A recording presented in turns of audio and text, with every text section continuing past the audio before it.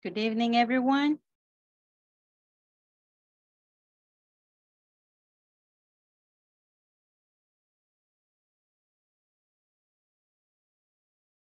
Good evening, teacher. Hello, it is.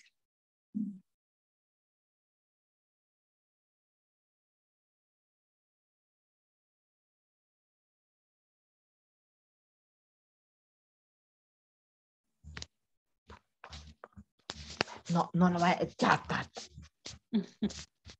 Ya está traveseando. Así no es.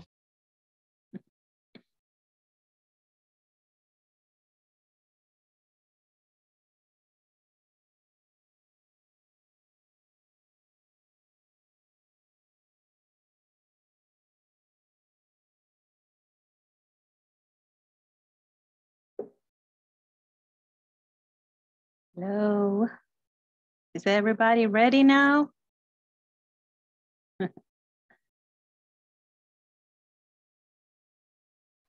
Good evening, teacher. How are you doing, Estela? Good evening. Good night.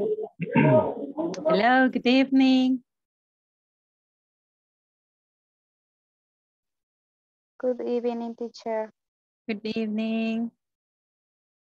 I think it was Amanda, right? Yes, teacher. Okay. Hello, Amanda. How are you doing? Good, teacher. Okay, nice. Hello, Vilma. Hello, Marielos. I see Christian here. Okay, welcome. Hello, teacher. Hello. And Jessica, and it is Janet. Reynaldo, hello. Welcome to your class. We're going to start the class tonight. Exactly a date right now, because we are going to have a review of the complete unit. So we have a lot of activities tonight. Let's have fun, okay? So we are going to, I'm going to call the roll, and after that we are gonna start, okay? Just let me go here.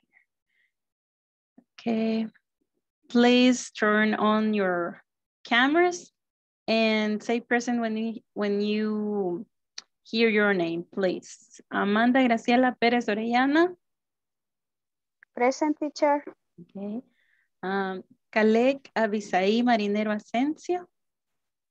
Present, teacher. Candelaria de Los Ángeles Nolasco de Flores. Here, teacher. Okay.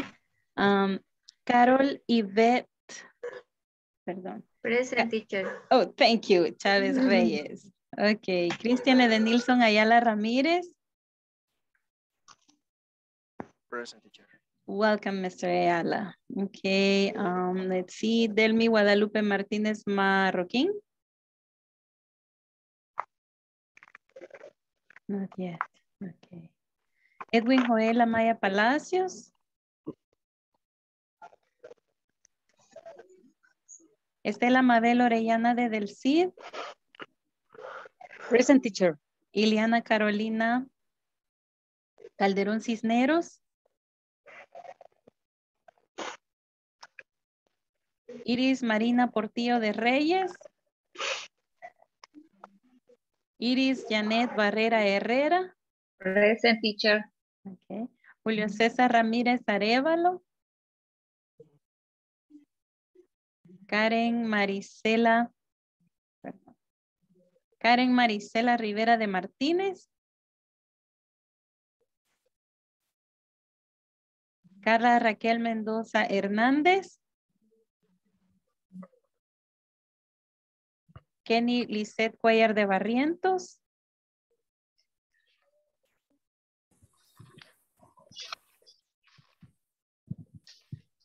Levin Giovanni Martínez.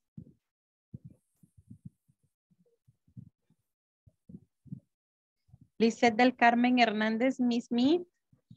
Present. Marta Lidia Godínez.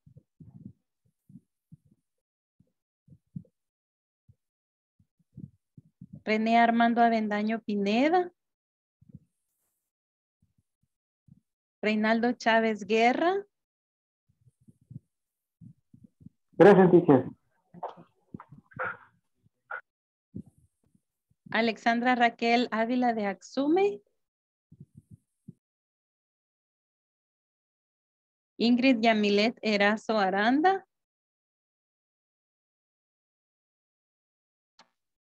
Jessica del Carmen Vázquez Vázquez. Present. Okay. Carla Janet García González.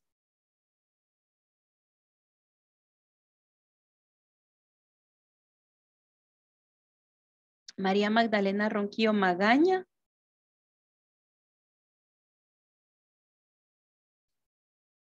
Marielos Janet Cornejo Erazo. Present. Okay. Vilma Consuelo Guzmán de Girón. Present, teacher. Okay, there we are. Thank you very much, guys. So now we are going to start the class because we have the Unit 1 review. So we complete Unit 1. Let me start by presenting the class, okay? 1 second. Here we go. Teacher, hoy era día libre y no nos avisaron a nosotros. ¿Y eso? Solo 14 habemos ahora. Ah, ok, now I get it. No había cachado.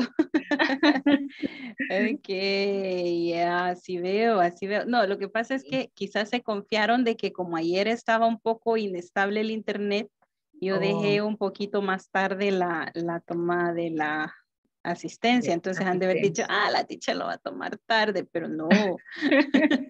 Ahora sí está estable el internet, ¿verdad? Entonces, no, yo dije, se fueron de vacaciones y no nos avisaron. Sí, qué barbaridad. Ay, en la playa la quieren recibir la clase. Sí.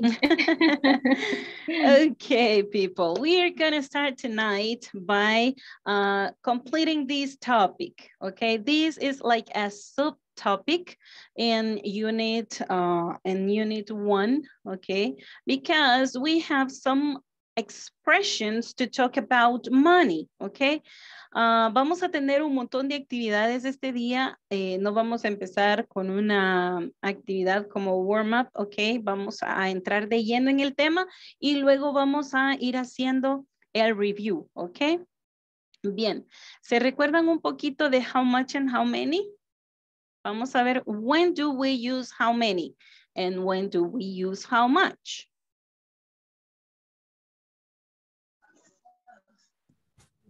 How many is when you can count things? Exactly. And how much is when you can't can't count?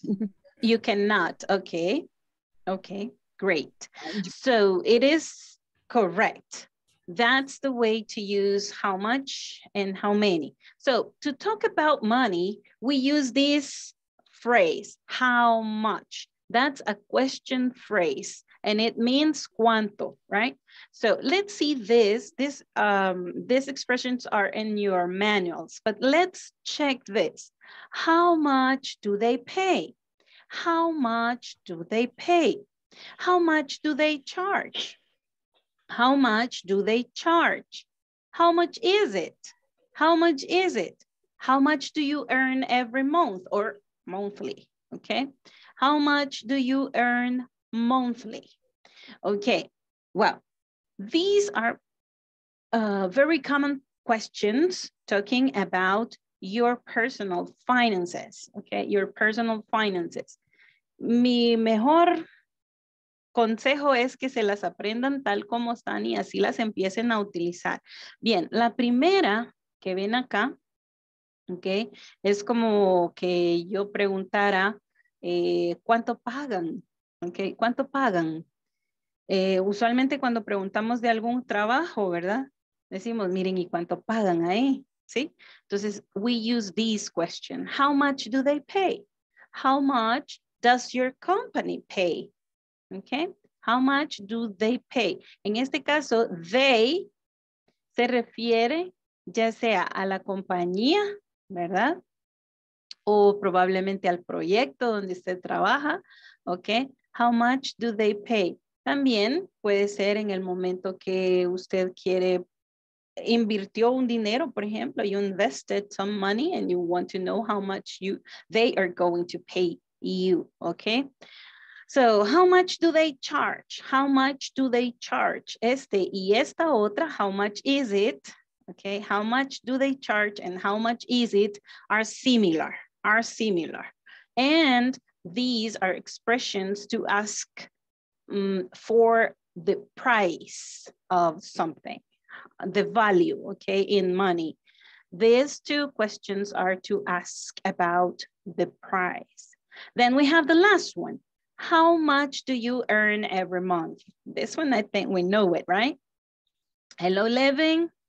Hello, teacher. Good evening. Okay, I have a question for you. Tell me.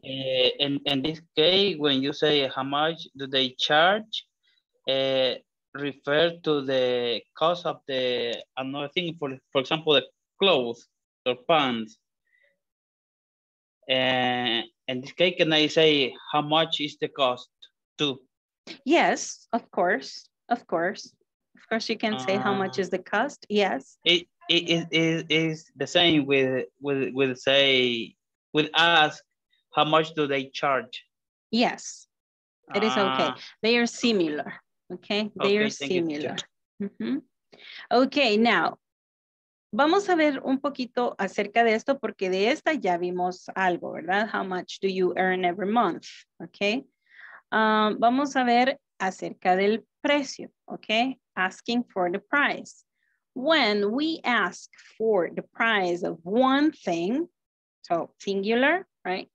We ask, for example, how much is it? It's $1.50, okay? $1.50. Miren cómo contestamos. Contestamos it's. Por ejemplo, si yo soy la que vendo, okay? Yo digo, it's $1.50, ¿ok? Digo, $1.50. Entonces, esta es la pregunta más característica. Cuando usted vaya, siéntase libre de comprar de esta manera preguntando el precio. How much is it? Si es una sola cosa, ¿ok? Por ejemplo, si usted pregunta por el total de todo, también puede decir how much is it, ¿ok? Aunque usted esté hablando de un total. También puede preguntar how much is the total cost, ¿ok? How much is the total? It's okay. Pero esta es la pregunta más característica. Por ejemplo, usted va a ir a comprar un celular. You are going to buy a cell phone, ¿ok? And then you ask, ¿ok? How much is that cell phone? ¿Ok? How much is it? How much is it? Then the clerk is going to say, maybe, it's $250, okay? $250.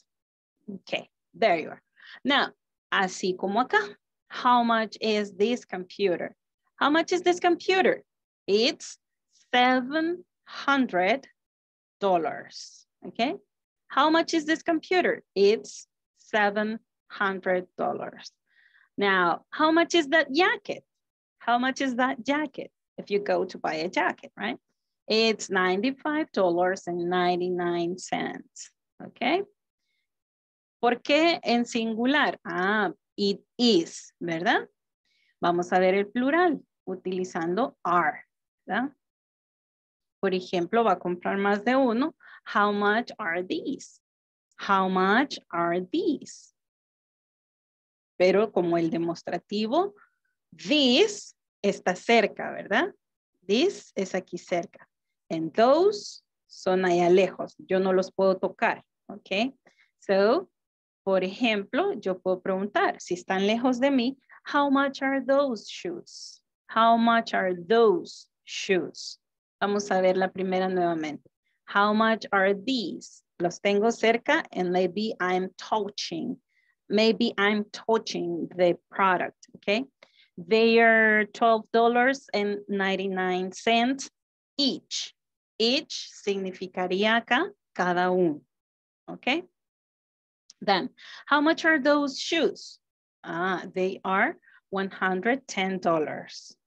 Now, este es otro plural. Hay nombres que son plurales. Por ejemplo, pants siempre va a ser plural. Ok, nunca vamos a decir how much is that pant. Porque en nuestro idioma decimos un pantalón, ¿verdad? But in English, we can't say un pantalón. Okay, we say some pants. Pants in plural. Porque son dos piernas, ¿verdad? Como que pidiera un pant es como solo una pierna, ¿eh? Entonces, pants together, so, como sunglasses or glasses. These glasses, for example, or lenses. Como tenemos dos ojos, ¿verdad? No vamos a comprar solo uno, ¿ok? Entonces, lo hacemos en plural, like this one. Beautiful sunglasses. How much are they? They are $50. Okay. Do you have any question about this? Questions?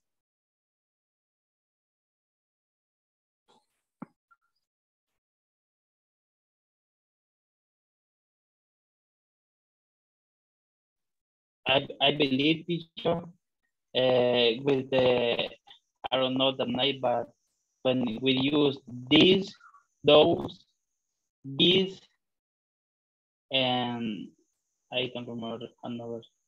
But pero cuando se habla en plural, estos, esto, esos, este, estos, creo que con eso quizás habría un problema para esto, teacher, para lo de los precios. Okay. No sé si nos Ahí lo puede ayudar con dijimos. eso. This, you can touch them, or they are near you. These.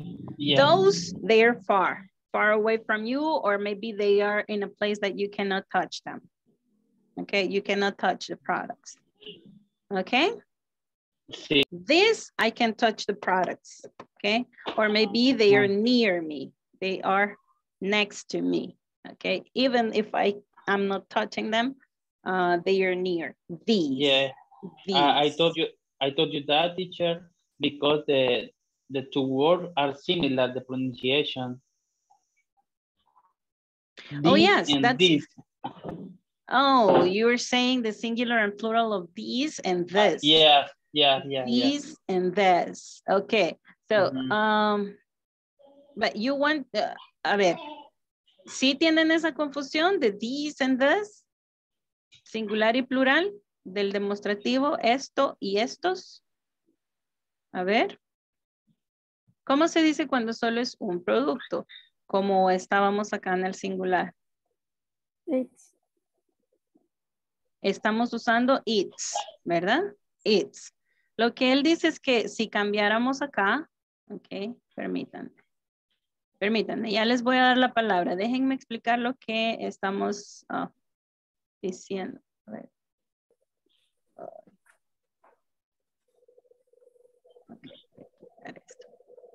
Lo que él dice es, por ejemplo, si en singular, no lo voy a poder hacer de esta manera. Ok. Aquí. Si en vez de ese it pongo how much is this, ¿ok? How much is this? Así es en singular, ¿ok? Y allá donde lo mirábamos en plural, ¿ok? Ahorita va a caer la otra. Are these, ¿ok? Miren la diferencia. Este es el singular y este es el plural. No hay mayor confusión porque no vamos a, para poder diferenciarlo cuando ustedes lo están oyendo, se fijan en que les dicen are y en is. Ahí ya les da la pauta para saber si es singular o es plural. ¿Ok? ¿Correcto? Bien, voy a continuar acá. Nos vamos a ir al manual. Yo vi que levantaron la mano 2 personas, pero se me borró quienes las han levantado. Vamos a ver. Ok, Iris. Ajá. Buenas noches, teacher. Good evening. Solo quería mencionar que hace unos minutos me conecté. Estoy acá presente. Yo sé que ya pasó, pero estoy acá. Okay, no problem. Thank you very much. I will check you in, okay? Thank you, Iris.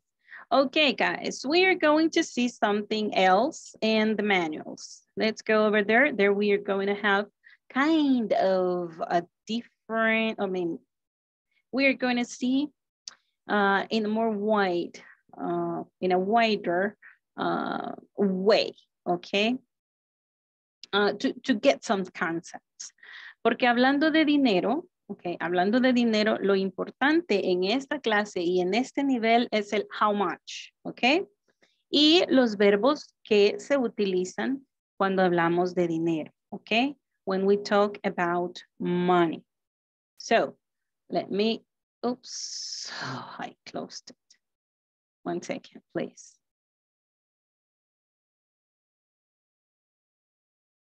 So we are going to go over there. There we have, 1 second, please. A short activity. And after that activity, we are having an online game. Okay, 1 minute.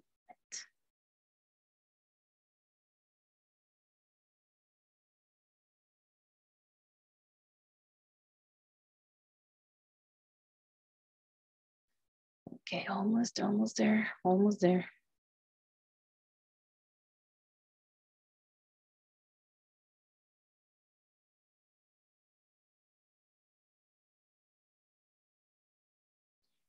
Please go to page 14 in your manuals, okay? Page 14.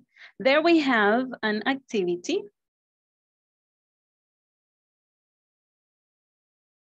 We have an activity to complete. We're going to use one of the questions in the box to complete according to the answers they are giving us, okay? Just give me 1 second. I will share this for you if you don't have the manual. Okay, I will do this. Sorry, guys. Sorry, guys.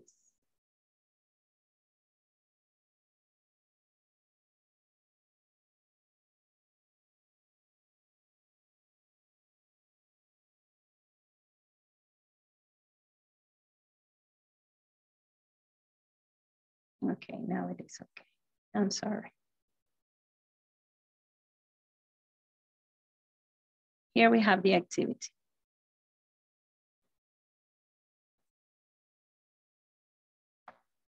Okay.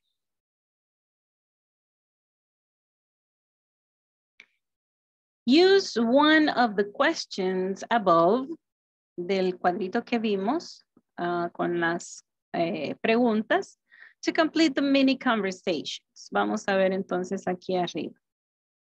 We said, how much do they pay? Remember, we are talking about a salary that the company is paying, okay? How much do they charge? And how much is it? Is asking for the price.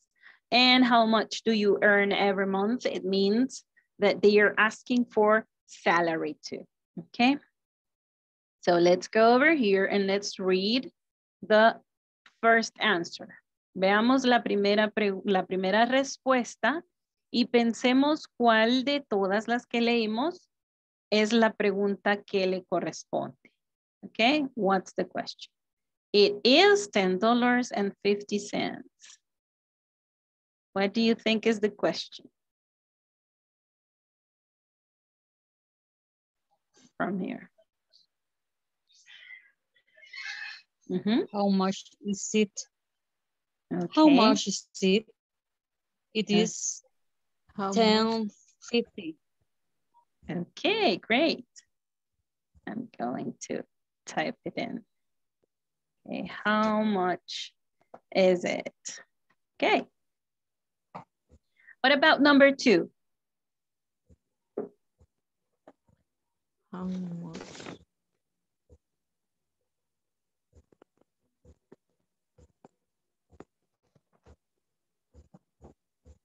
How much do they pay? Okay. Do they pay? Let's see. ¿Están seguros? No, it's how much do you, I don't remember, but this is the fourth. It's the last in Okay. How much do you earn per month? do you earn Yes, yes. monthly? Okay. How much do you earn monthly? Hmm? Okay. What about number 3, guys?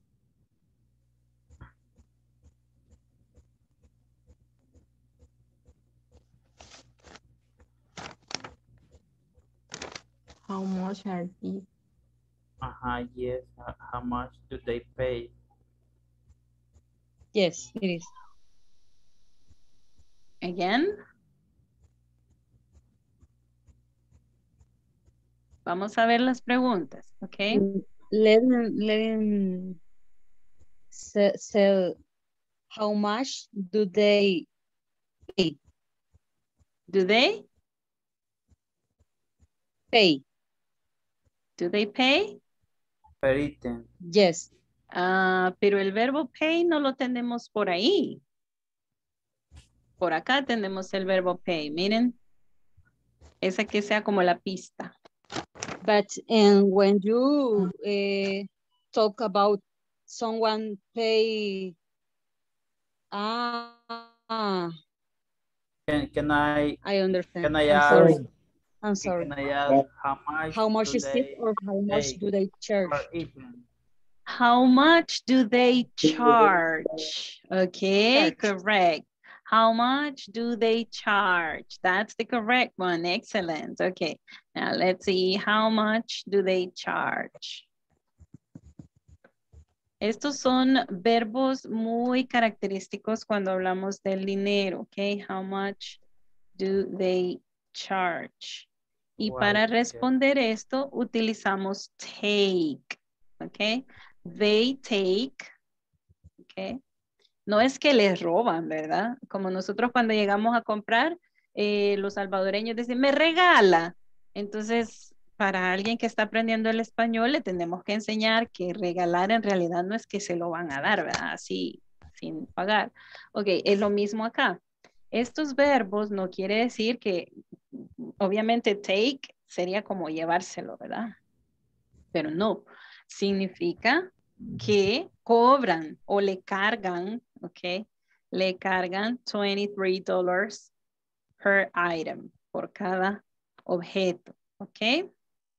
So, charge, I cargar. didn't understand that sentence, that question with the answer. What is your exact question about this? I didn't understand why can I use charge, and answer take. Si usted quiere, póngale charge y no le da ningún problema. ¿Ok? Se puede Of también. course, of course. Okay. Of course. Pero puede usar take. Imagínese alguien le dice, they take, se va a quedar así, entonces mejor de una vez póngalo en su vocabulario, ¿ok? You can use charge and take. But I understand this. When you use how much do they charge? Charge? Is like to you ask in Spanish, ¿cuánto pagaron por ellos? Not exactly. Not exactly. Por ejemplo, vaya, miren, hay muchas formas de preguntar el precio. Incluso en español hay muchas formas, ¿verdad? Esta es una manera para preguntar el precio de algo, como how much is it, ¿ok? No es que es un significado diferente, no. How much is it and how much do they charge is similar. It's a similar meaning, ¿ok? Es como que yo preguntara, how much is it? It's $23 per item. ¿Ok? ¿Hoy sí? Ok. Repito, how much is it and how much do they charge? Es que estamos preguntando el precio. Asking for the price of something. The value in money. ¿Ok? Y ustedes contestan de acuerdo a la pregunta. ¿Ok? Si ustedes en vez de decir they take, ustedes dicen they charge, no hay ningún problema. ¿Ok? There is no problem. This is just a way to answer. Tell me, Rene. Yeah, teacher, just I want to say right now I'm working and just that. Oh, okay. I'm working and if you create some I don't know how to say classroom. Okay, the rooms. Yeah, to 3 person because I'm working so hard. By the way. Oh, okay. Okay, Rene, Yeah. I will take that in consideration. Thank you very much for letting me know. Okay, number 4, guys. Let's see number 4. What is the question here?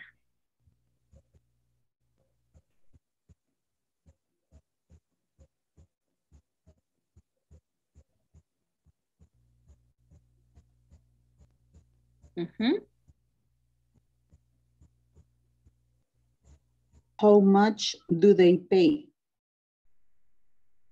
Exactly. How much do they pay? How much do they pay? Excellent.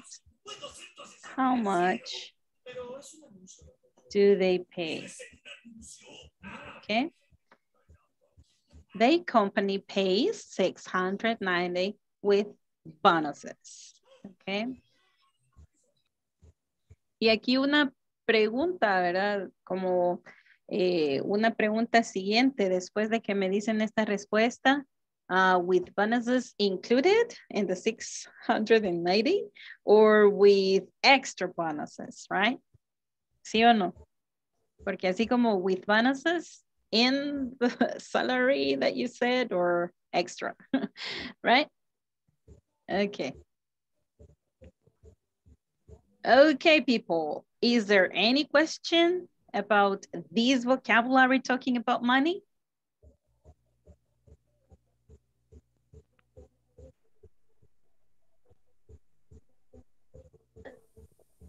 No questions? Can you send us other exercise? Because I think we need to practice more. Correct. It's difficult if you don't know words and menos, I'm sorry, less when you don't know words and sentence together, I don't know. Okay, yes, correct. Y eso es lo que vamos a hacer ahorita. Por eso tengo que estar segura de que ustedes comprenden esta parte. ¿Ok? Porque ahorita vamos a hacer un online game. ¿Ok? Vamos a hacer como un quiz con esto para que ustedes vayan completando. ¿Ok? Utilizando how much and how many. ¿Ok? So I'm coming here. Así que yo les voy a pasar el link. ¿Han jugado quizzes? ¿Alguna vez? ¿Han jugado quizzes? ¿No? Ok, yo les voy a mandar un link y ustedes le dan clic al link. Cuando dan clic en el link, les va a solicitar un nombre para poder accesar. Entonces ponen su nombre, ¿verdad? O su nickname. Y su apodo ahí que ustedes se quieran poner. Y cuando ya estemos todos adentro, vamos a dar start. Son 10 preguntas, ¿ok? Son 10 preguntas de opción múltiple y usted va a ir escogiendo la que mejor satisface la respuesta que mejor, la respuesta que usted cree que es correcta, ¿ok? Vamos a ver. Ahorita les doy el link. Se los voy a pasar por aquí por Zoom. Ahorita vamos a incluir how many también. How many ya lo vimos en la clase anterior, ¿ok? Así que vamos a ir de un solo.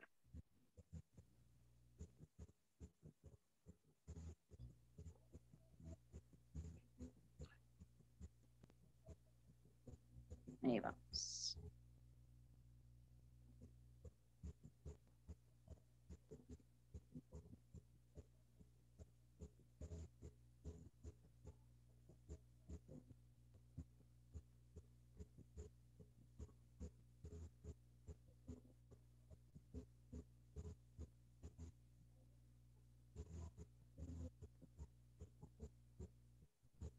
Ya casi me lo da.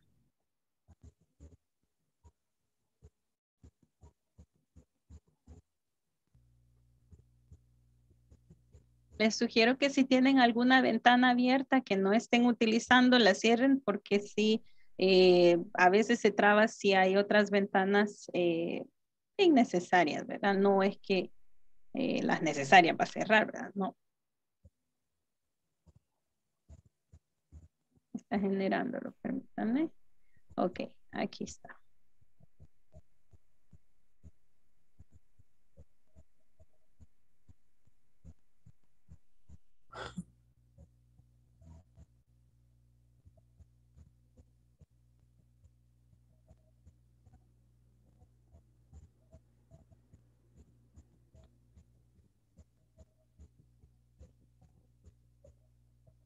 Okay, there it is.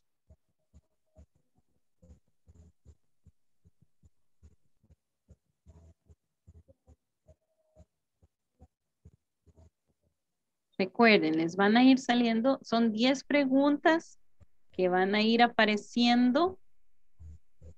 ¿Sí se oye bien? ¿Sí me escuchan bien? Sí, se escucha. Ok, entonces va a ir apareciendo y ustedes van seleccionando la respuesta correcta. It's a game. Vamos a ver quién saca el mejor puntaje, pero al mismo tiempo no se sientan presionados, sino que diviértanse un poco, ¿ok? Oh. The roster is singing.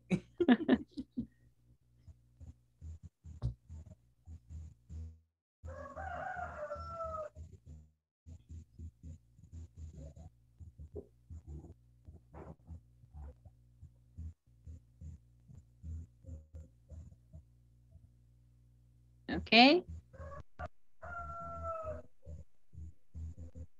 Por ahí se los mandé.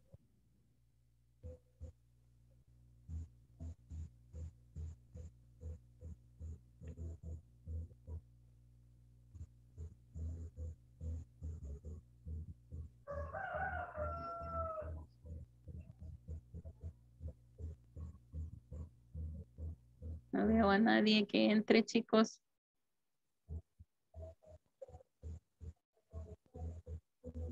Está lento el Inter. Sí, ¿verdad?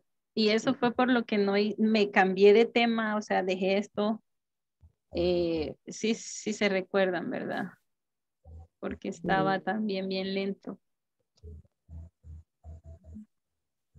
Y lo dejé para hoy.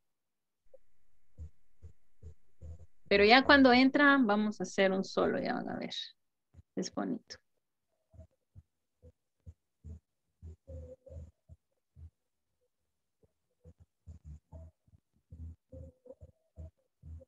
Todos tienen unas flechitas que están girando y cargando o ya entraron, vamos a ver.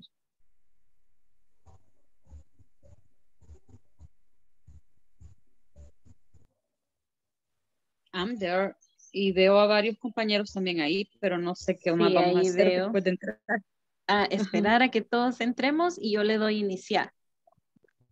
Ok, thank you. Ok. Vamos a ver. Tengo a Julio César, D. Marx, Marielos, Lizeth Smith, Cristian, Iris de Reyes, Calec, Vilma de Girón, Amanda Orellana, Jessica Vázquez, Levin, Carol, Mabel. Okay. And we are 21. So we, nos faltan ahorita como 6 ahí en el juego. Vamos a ver. Estoy esperando todavía, sí. Ya está esperando, ok. Ah, está esperando todavía que cargue. Sí. Le sugiero que le dé actualizar.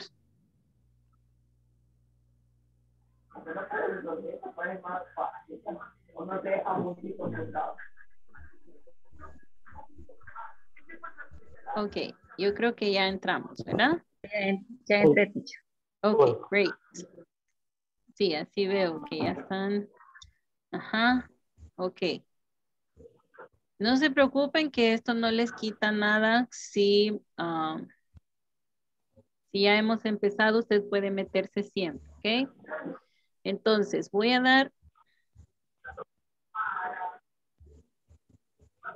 dar start, ¿ok? Everybody ready? Ok. Entonces, 3. Tengo a alguien que tiene el audio. Ok. 3, 2, and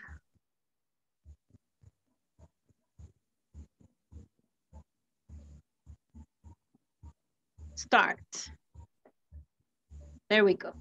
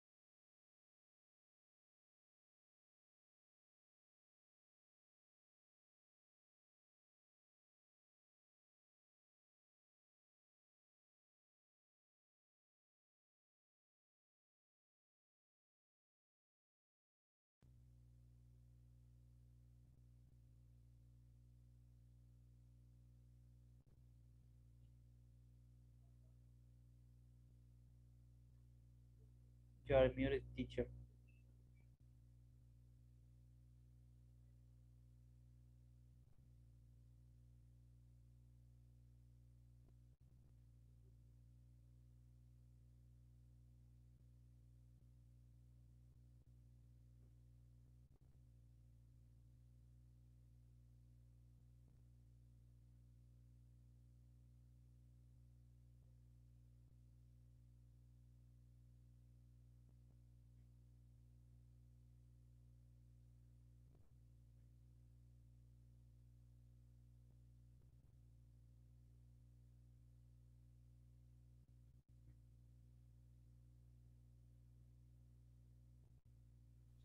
Okay, great. We have a first place, Vilma. Second, Carol. And third, Mabel. Great. Almost everyone got the 100%. Excellent. So we got a 92% of precision. Excellent precision. Excellent. Excellent. Okay. From the game, do you have any question?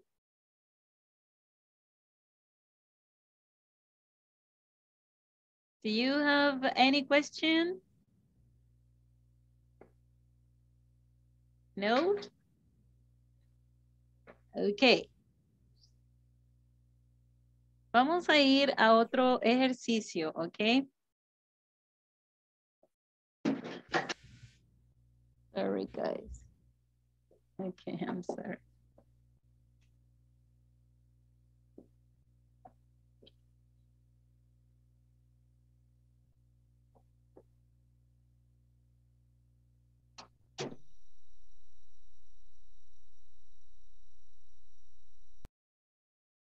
Ok, para ir al próximo ejercicio, siempre hablando de dinero, okay, talking about money. Let me just give you some vocabulary, okay? This is just some vocabulary. I think from 9 p.m. we are going to do the review from other topics. But let's talk about money. There we go.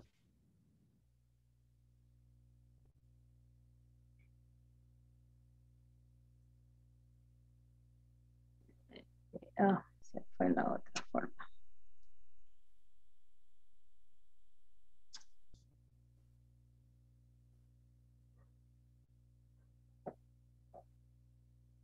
Okay, talking about money. We have this vocabulary, okay? This is some vocabulary for you to get, para que tengan una idea, un conocimiento, okay? These are words related when we talk about money. For example, bills, bills. Bills son los billetes, billetes. Coins. What are coins? Do you have coins in your pocket? Can you show your coins? Some coins, monedas. Do you have coins? Monedas. Yes. Do you have coins in your pocket? ¿Tiene monedas en su bolsillo? Do you have coins in your pocket? How much do you have in coins? How much do you have in coins? Okay, these are some words that we are usually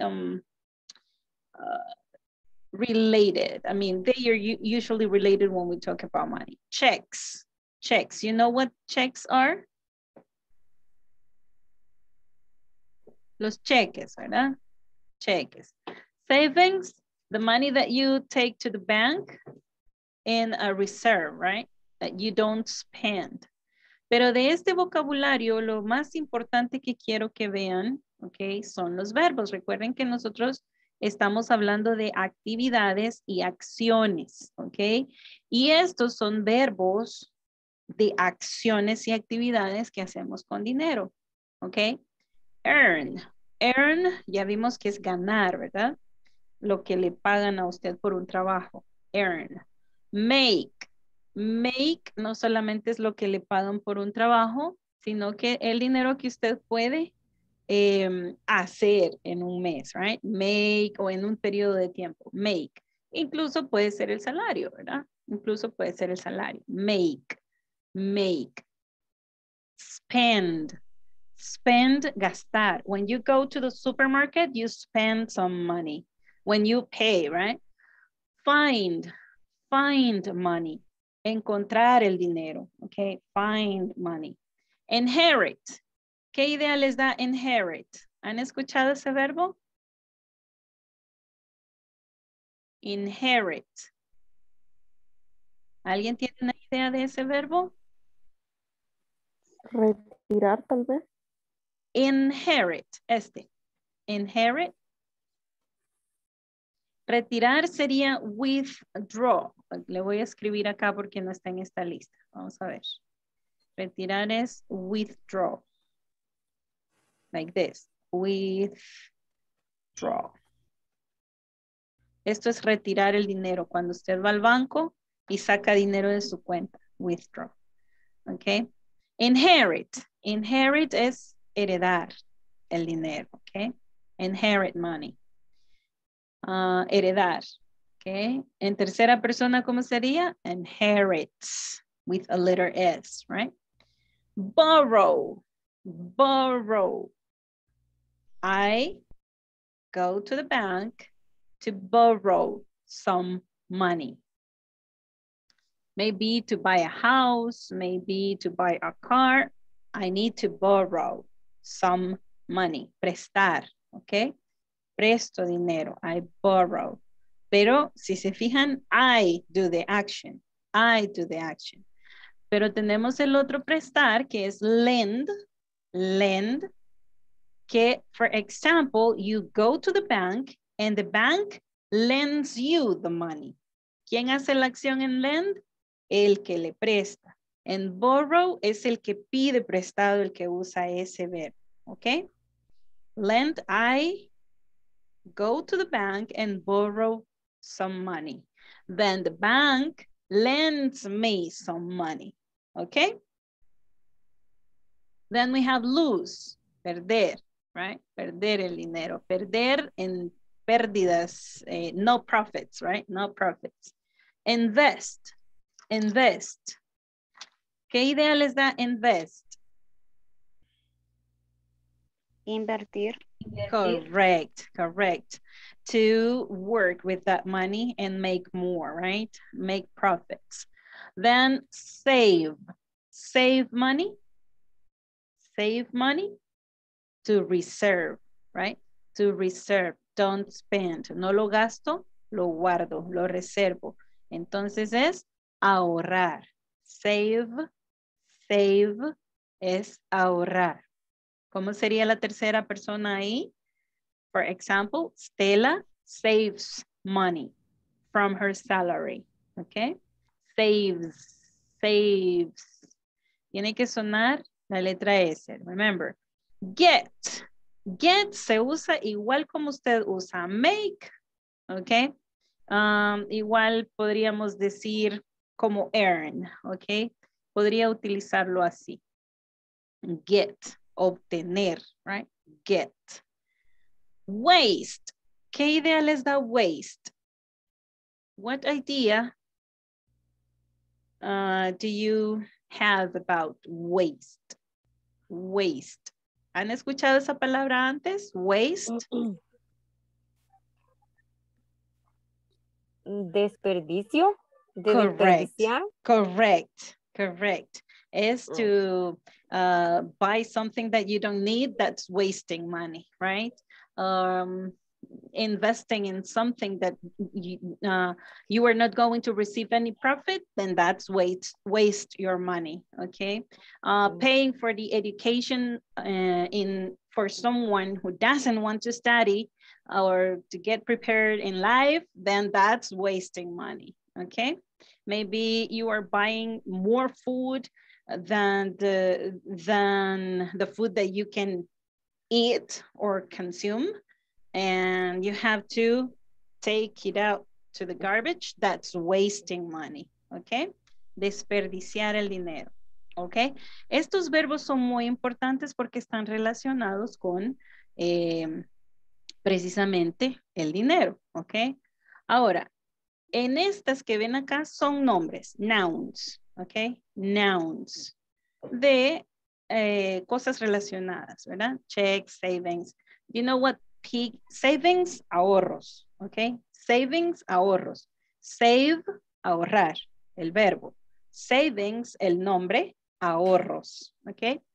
Piggy bank, piggy bank. Do you know what a piggy bank is?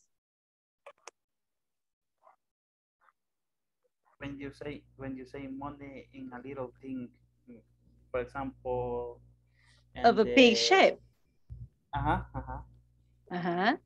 Ok. A piggy bank es la alcancía, ¿verdad? Y eso queda pues porque obviamente la mayoría son con el tunquito, ¿verdad? So piggy bank. Babies save money in a piggy bank, okay? The baby saves money in a piggy bank.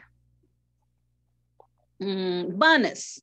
Bonus is some money that you receive extra from your salary. Maybe for achieving goals, okay? Maybe for sailing or maybe for attendance or performance, you receive a bonus, okay? If you, for example, have like a established goal and you get it, you hit the goal, then you receive a bonus.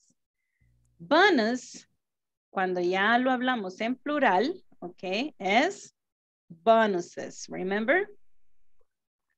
Esto es en singular y esto es en plural, ok? So, salary, what is salary, guys? Can you define what salary is?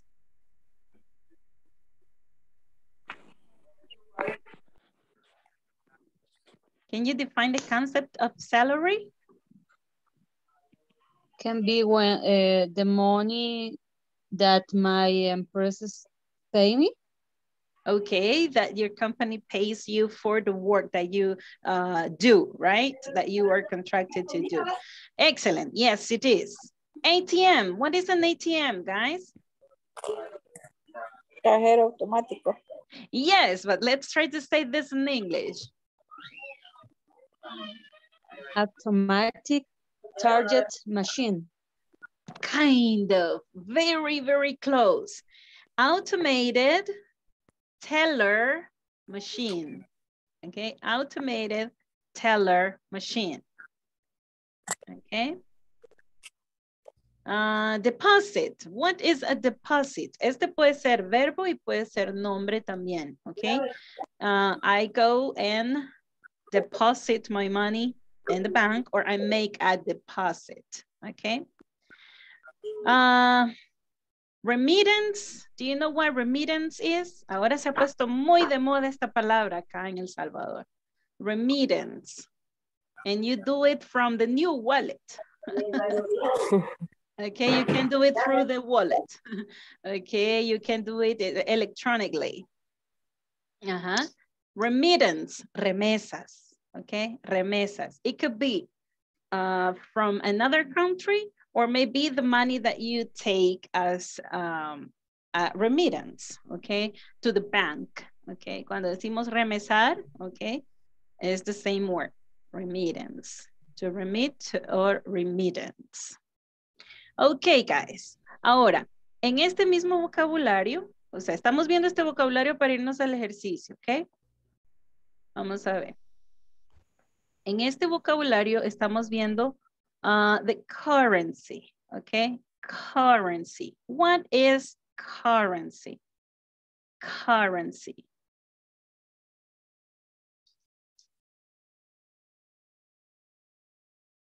Currency.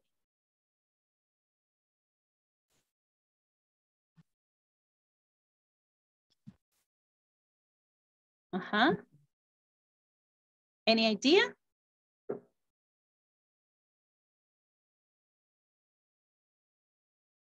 is the legal money in a country, okay?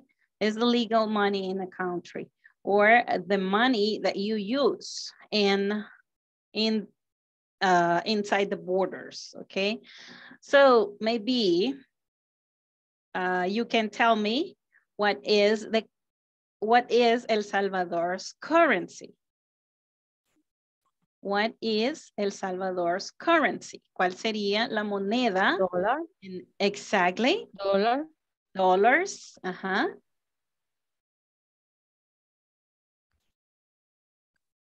Es como la moneda de circulación, teacher. Exactly. Exactly. Dollar. Vale, vamos a hacer ese ejercicio antes de irnos a las oraciones. Por favor, los que tienen Google así a la mano, pongan El Salvador's currency. El Salvador's currency.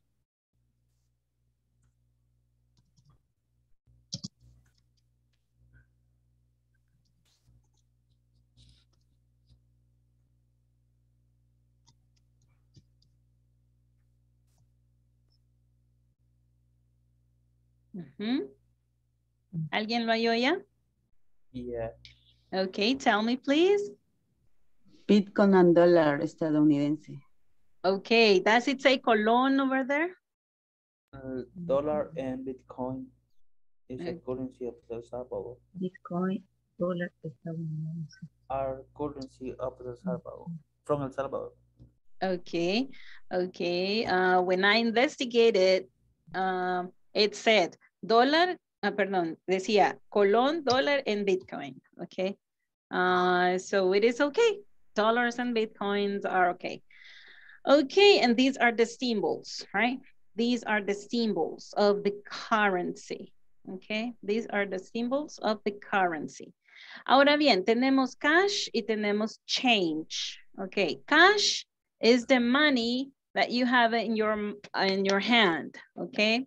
Cash es el dinero en efectivo que usted anda, okay? El dinero en efectivo. And change es el vuelto que le dan cuando usted paga con un billete, okay? Le dan the change, okay? El cambio. Okay. ¿Estamos bien hasta aquí? Do you have any question about this vocabulary?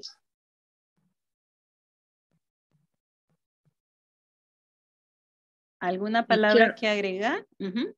Tengo una duda. En el cuestionario que estuvimos viendo en la clase anterior, había una palabra ahí que era where home, unido, where home. Y yo busqué en Google, decía depósito, pero no sé. Y ahora veo deposit, otra palabra, o no sé si... Estoy un poco pensando, ¿cómo es la palabra que vio? Where home. Como quien dice where, pero unido. House, como casa, algo así, pero iba unida la palabra, where home. ¿En cuál cuestionario?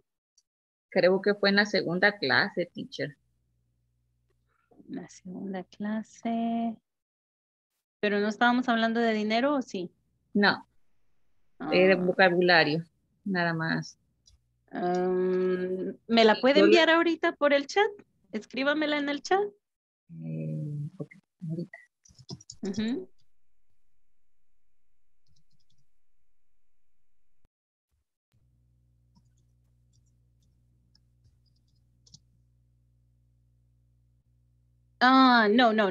No.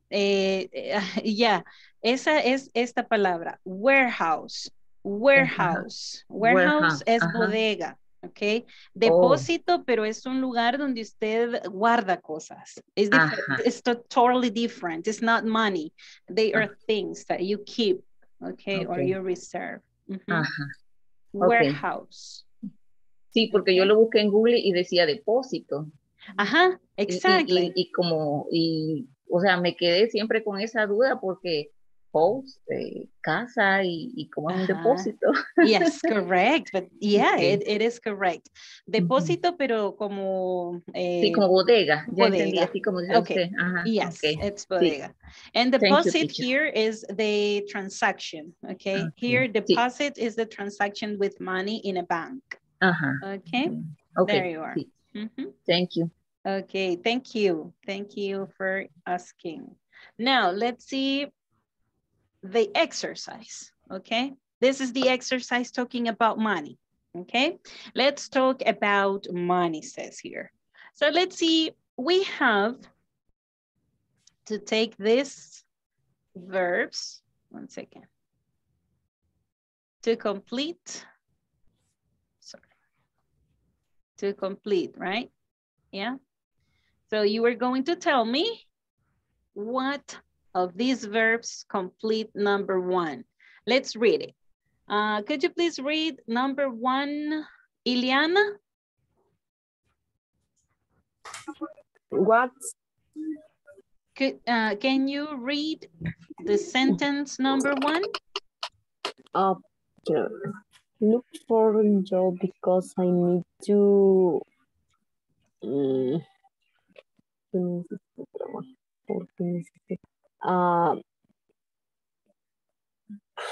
¿cómo se? No, it's okay. Just read it. Just read it. Now, everybody is going to help you. Everybody is going to help you, okay? Okay. What is the verb that completes this sentence, guys? Make. Make, let's see make. And I'm sorry, let's see make here and. I look for you because I need to. Okay, make, let's see. Ahí dice, estoy buscando un trabajo porque necesito money. No. No, right? No, okay. Right. So which one is the verb that completes the idea here? I look for a job because I need to, money.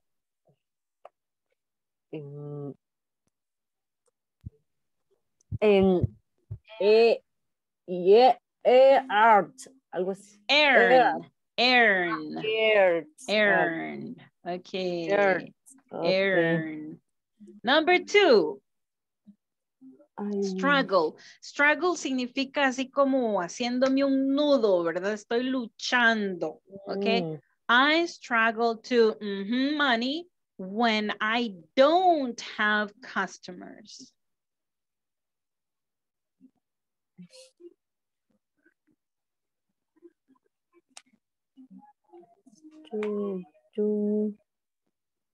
Like, tengo problemas, right? I struggle. Me las veo de a palitos, right? So, I struggle. Yeah?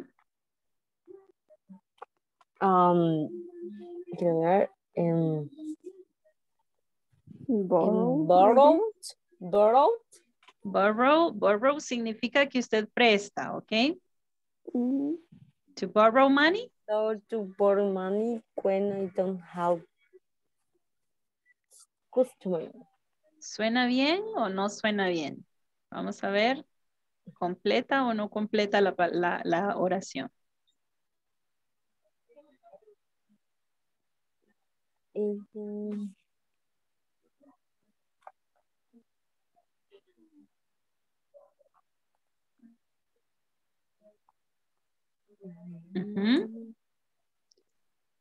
It can be spent. I struggle to spend money when I don't have customer. Lo voy a poner y la visualizan. Okay, I have a question. Tell me. What is the meaning of lend? Lend, prestar. What is the meaning of lend? Prestar, pero aquí tenemos dos prestar y eso era lo que yo explicaba en la otra lista. Tenemos borrow, que es la acción del que va a pedir prestado.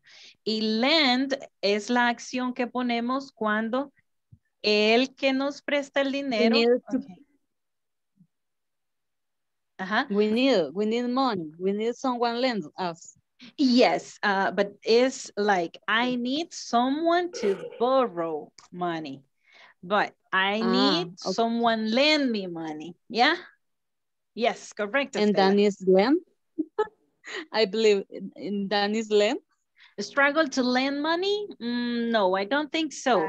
I don't think so. Él está hablando, esta persona está hablando de que le cuesta reunir pisto, ¿ah? Qué cosas. Ajá. Yeah. Find. Find, encontrar. Find. Yes. Make. Let's try with make. Make. Okay, yes. I struggle to make money. Ahí sí tiene bastante sentido, ¿verdad? I struggle to make money when I don't have customers. Okay. I didn't understand the meaning of the sentence. And okay. this difficult to think in a word. Okay, okay. Yes.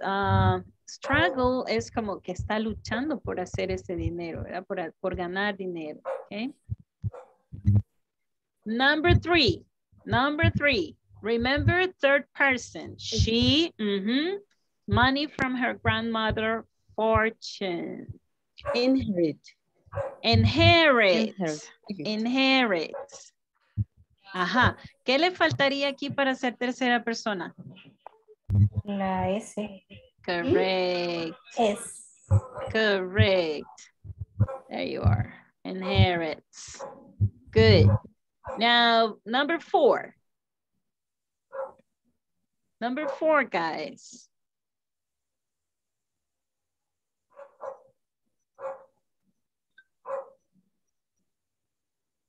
She, money on the floor near the ATM.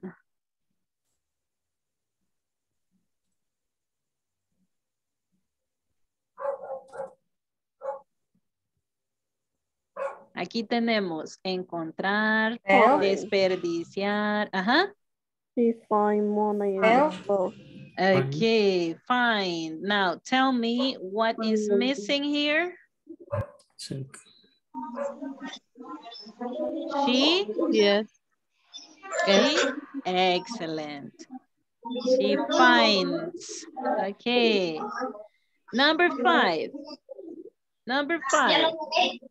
Borrow.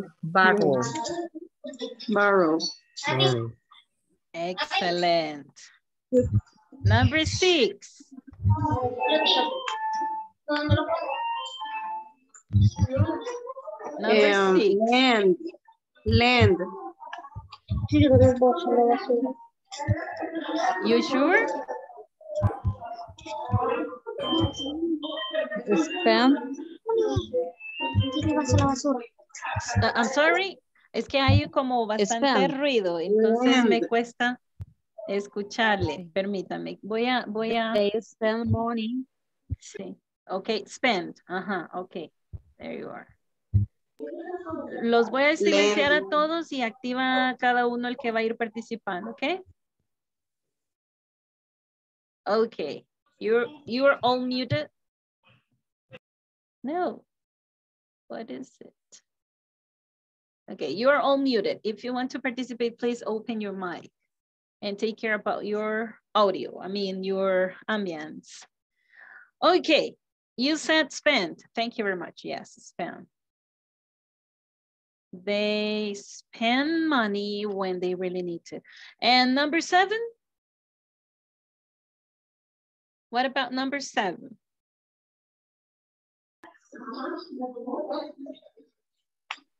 Waste. Love.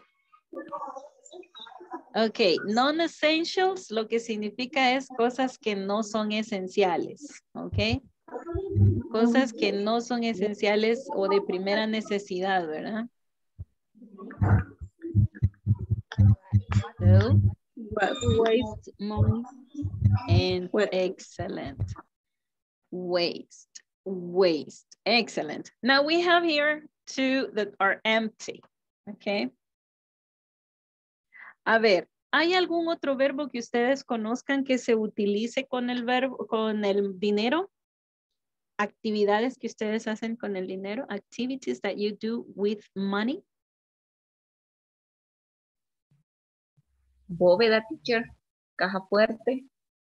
Oh, okay. That's safe. Like this. Safe. Deuda. Okay. That's a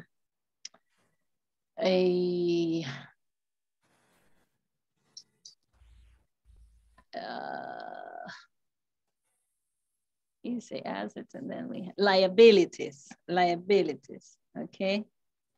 Liabilities. Yeah. Las deudas, ¿verdad? O responsabilidades, right? That we have about money. Ok. Ahora tratemos de hacer una oración con, pero si se fijan, estos dos son nombres, ¿ok? Estos dos son nombres, no son verbos, ¿ok? Estos no son verbos. Entonces, hagamos una oración con caja fuerte. Vamos a ver. Una actividad que se puede hacer con la caja fuerte.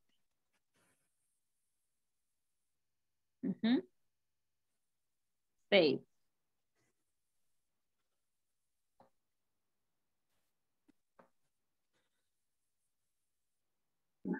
¿Qué hacemos para una oración? Empezamos con un sujeto. Vamos a ver todos un sujeto.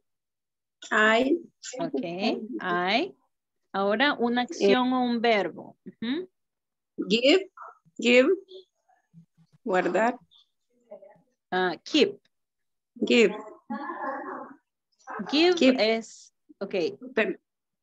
Give, decía, no, keep, excuse me, keep. Ok, keep. I keep. Keep me, no. Yo, Ok, no. ahora, ¿qué es lo que guarda? Dinero. Ok, money. My money. Ajá. I keep money. INSAFORP. Ahora el complemento. Y ahí ponemos save. In sale. In the safe. Okay. There you are. I keep money in the safe. Good. Number 2. Está un poco difícil liabilities. Le vamos a poner un verbo común que todos hacemos. Buy. Ok. Todos compramos. So buy. Yes. 1 second. This is.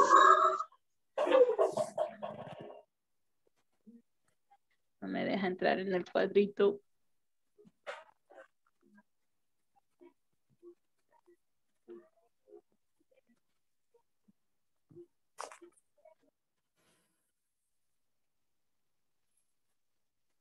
No me deja. Ok. Vamos a ver. Ahora sí. Ajá. Buy. Buy is the verb. Ok. Ahora, un sujeto. A subject. With buy. Comprar. Buy.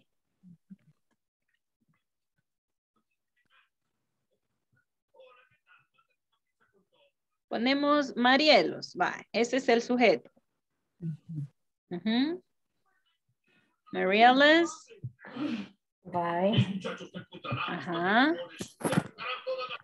¿Y qué le agregamos para que sea tercera persona? Ese. Ese. Sí, ese. ¿Me pueden ayudar con el audio, jóvenes, por favor? ¿Alguien tiene a todo volumen un televisor? I'm sorry, guys.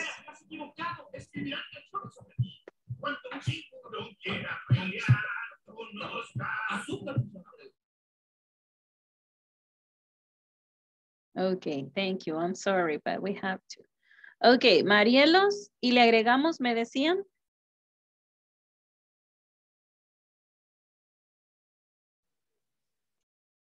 ¿Qué le agrego para que sea una tercera persona?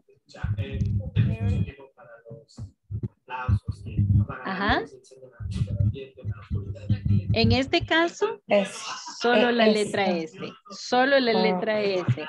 ¿Por qué? Porque aquí la Y no va acompañada de una consonante. ¿Se recuerdan? Que solo que haya una sílaba que aquí es consonante, entonces sí.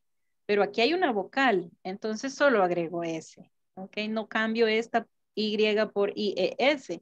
Vale, vamos a ver por qué. Porque imagínense si yo hiciera eso, ¿cuántas letras se hacen, verdad? Se hacen más, right?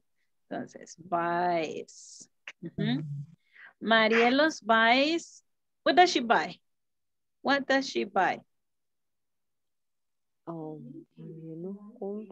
Jacket. Okay. Marielos buys a jacket. Excellent. Good. Here we are. Okay. Do you have any question about this?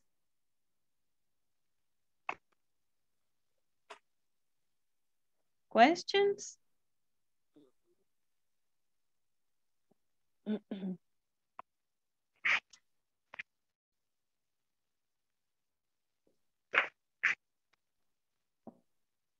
Okay. I hope everything is clear. Y como desde qué hora se fue mi video. Ahorita que cambié o jóvenes, ajá. Ahorita. Hasta ahorita que cambié, ¿sí me han estado viendo? Sí, sí. Su presentación sí la hemos estado viendo. Okay. Okay, here we go. Thank you very much. Es que cuando entré de regreso ya no me vi. Okay. Okay, people. Now we talked about money. Now let's go to the next thing to review, okay? To review. I'm going to show you a flashcard, okay, with an image that you are going to associate with an activity that we studied when we studied the simple present tense, okay? This is the first one. I'm going to share this with you. Okay, here we go. Okay, this is the first one. ¿Qué idea de actividad? What activity do you think this guy is doing? What does he do? What does he do?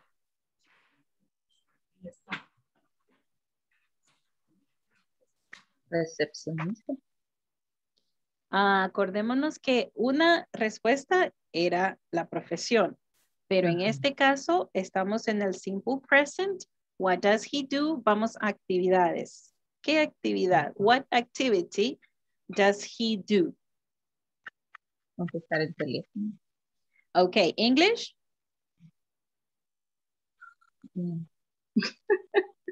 Answer. Answer. The phone. Okay, that's the activity. Armemos la oración. La afirmativa. He, que sería él, right? He. Ajá.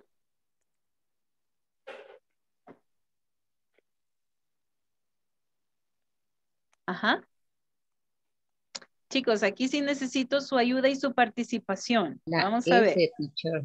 Exactly. Answers.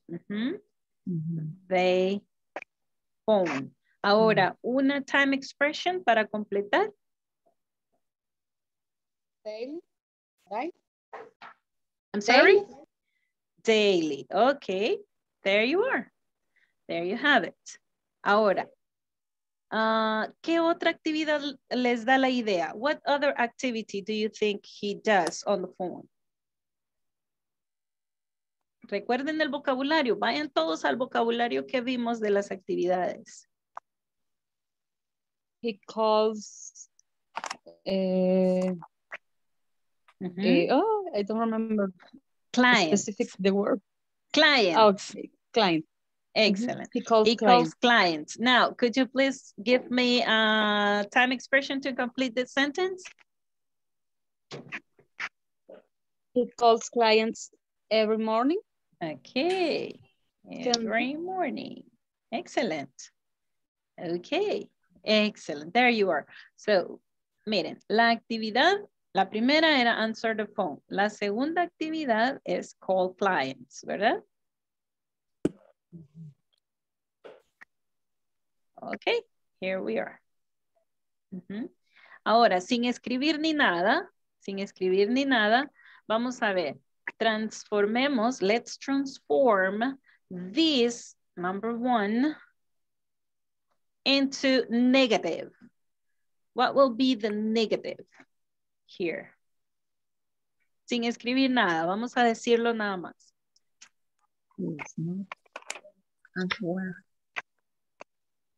He doesn't answer the phone daily.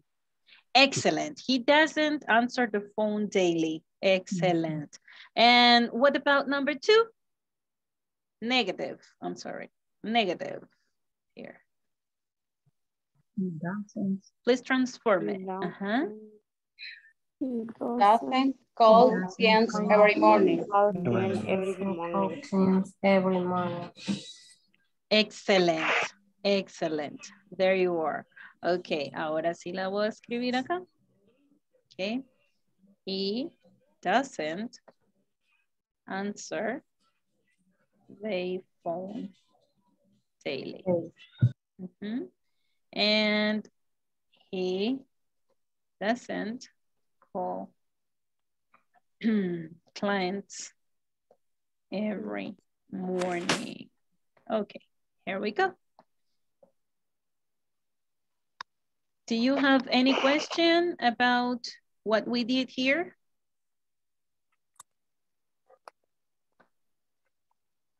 No questions? Okay, let's continue. Let's continue. What idea this image gives you?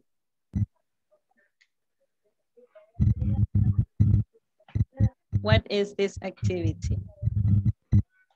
Check email. Check Email. Check Gmail. Okay, check the email. Excellent. Ahora hagamos una oración afirmativa. She checks her email.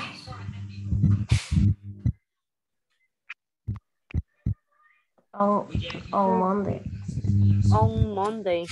Excellent. Ok, ahora transformémosla en negativa. He doesn't checks his email on Monday. Okay, great. What other activity do you think we can say with this image? Or you can do with an email? I'm sorry, guys, but...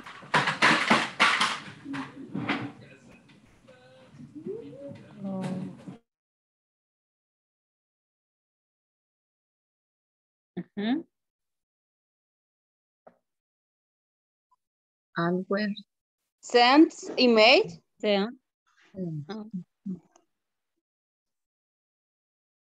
Excellent. Hagamos una oración afirmativa.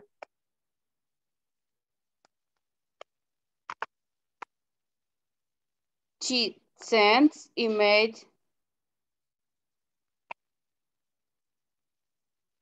every day. Excellent. Good. Do you think we can find another activity with emails?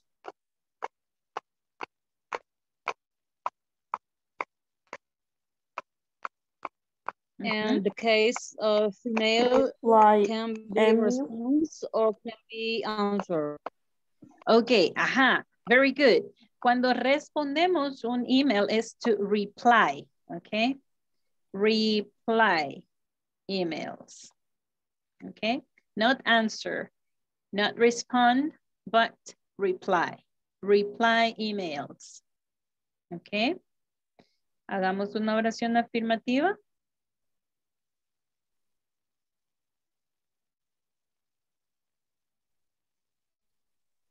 I reply emails monthly. On Monday? No, monthly. Oh, monthly. Okay. Okay, there you are. Very good.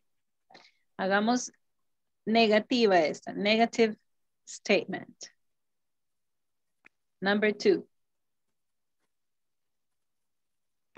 She doesn't send emails every day.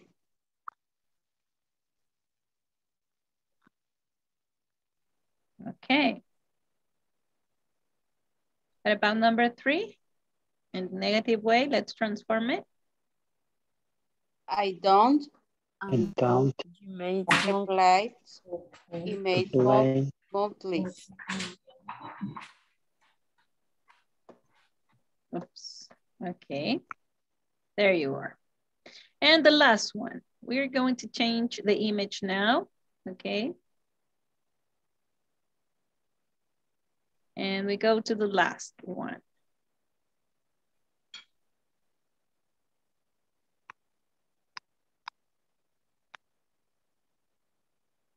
Yes, Reinaldo?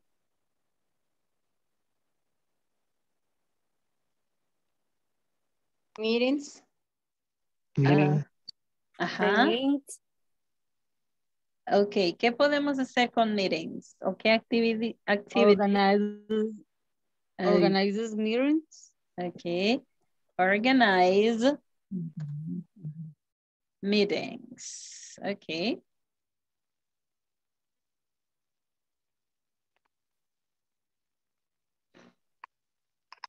Let's make a sentence, an affirmative one, using organized meetings. I have a meetings all on Monday. Ok. Bien, esta sería otra actividad, right? Have meetings.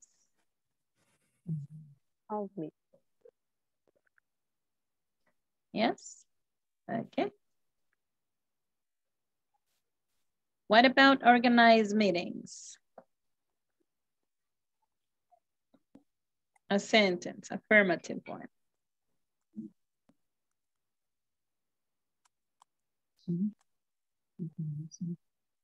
I organize meeting on Mondays. Okay.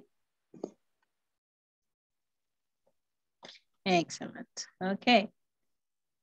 Is there any other activity with meetings?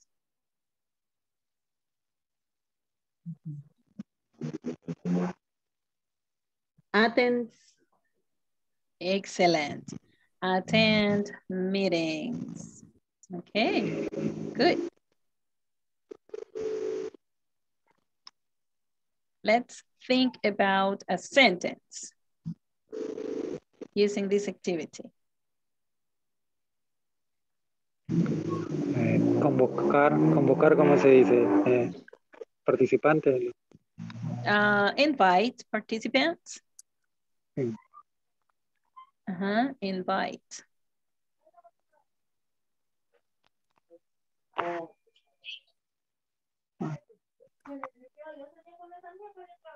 She attended meeting. I attend meetings Friday.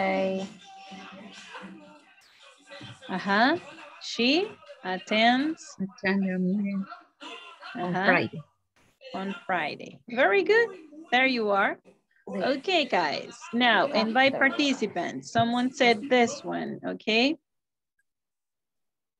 ¿Quién me dijo invite meetings?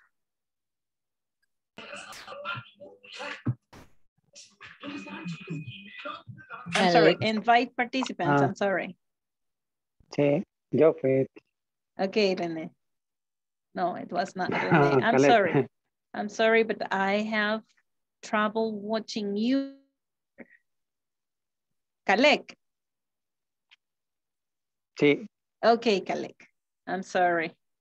Okay, do you have a sentence? about invite participants?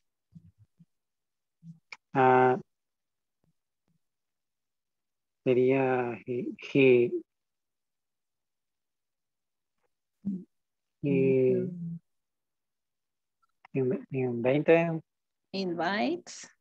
Invite participants to the meeting. Okay. To the meeting. Excellent. So there we are, guys. Ahora, sin escribir ni nada, a ver, la primera. Number 1, please transform this one into negative. I don't organize meetings on Monday. Ok, esta palabra se dice organize, organize, organize. Ajá, no es organize, es organize. Organize. Okay, I don't organize meetings. Excellent. Transform number 2 into negative. I don't have a meeting on Monday. Excellent. Number 3. She doesn't attend meeting on Friday. Okay, number 4, please. He doesn't invite participants to the meeting. Okay, thank you very much. And I think we practiced this kind of enough just to remember, right? Okay, guys. Ahora vamos a entrar a una lectura, ok. La vamos a hacer de último la lectura y nos vamos a ir al manual, ok. Let's go to the manual porque ahí tenemos unas actividades que tenemos que realizar también. Ok, vamos a ir a la página number 13. Okay. I'm sorry, 17.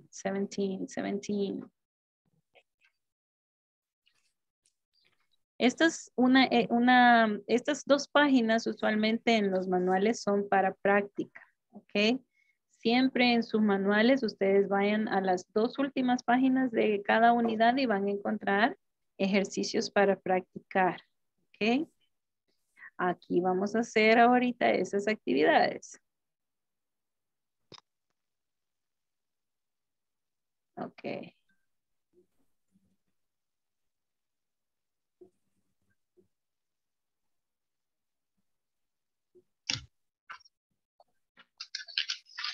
Bien, las tenemos por acá, ¿sí?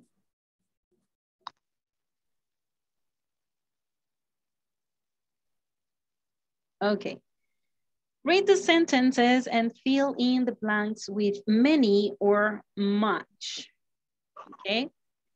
It depends, right? It depends on if the noun is a countable noun or uncountable, right?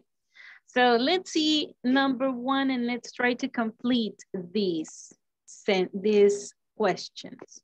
Let's remember money, paper, hours, information, days, and employees. These are the nouns, okay? Las que nos van a dar la guía para saber si es many or much. Okay, how many or how much? I'm sorry. How much? How much money in the bank? Okay. What about number 2? Money. How many? How many papers does printer? Ok, vale, lo voy a decir en español esto del papel. Ajá, le voy a decir esto en español. Ajá. How much? Ajá, ajá, ok, entonces ya no lo digo en Spanish. Then I'm not going to say this in Spanish. Yes, because in Spanish, sometimes we can count the paper, right? We say 1 paper, 2 papers. We say that. But in English, if we say papers in plural, we are talking about the documents documents, not the paper, right? Not the paper. Para poder contar el papel en English, en inglés, sería 1 sheet of paper, 2 sheets of paper, okay? Exactly. So paper is not countable, okay? So we use how much? How much? How Yes. much? Excellent. How much paper does a printer need? Excellent. Number 3. ¿Alguien tiene problemas con su cable de audio? Vamos a ver. Pensé que había golpeado. Es que los que tenemos audífono nos molesta un poquito el golpe, chicos. Vamos a ver. ¿De qué?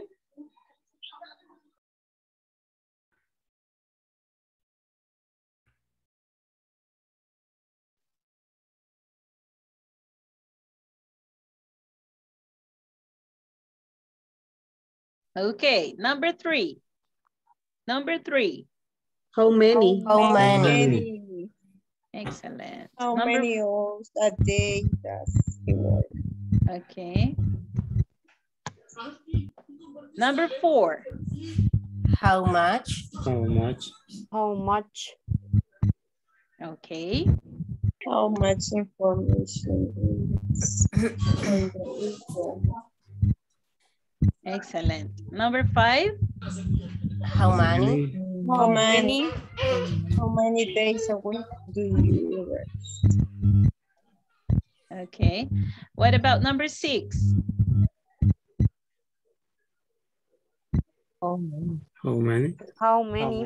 How many? Okay, excellent. Yes, because employee is a countable noun. Okay, guys. La siguiente actividad que tenemos que hacer es hacer un párrafo, okay? It's a paragraph.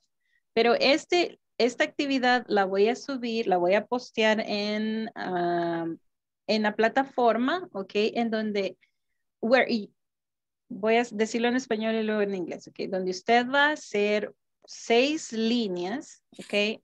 6 líneas, entiéndase como que usted escribiera 6 oraciones, ¿verdad? Pero en un párrafo, ¿ok?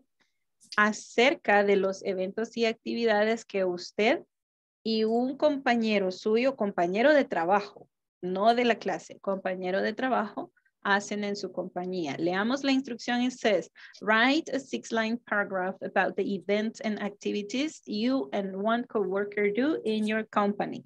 Esta actividad la vamos a realizar, se las voy a postear para que la realicemos en la plataforma, ¿ok? And we go to the next one. Just let me erase this. This is the grammar extra practice I was talking about, okay? Just to remember how to use simple present negative statements. A ver. Voy a dar 30 segundos y léanlo, ok? Y después vamos a ir viendo parte por parte, ok?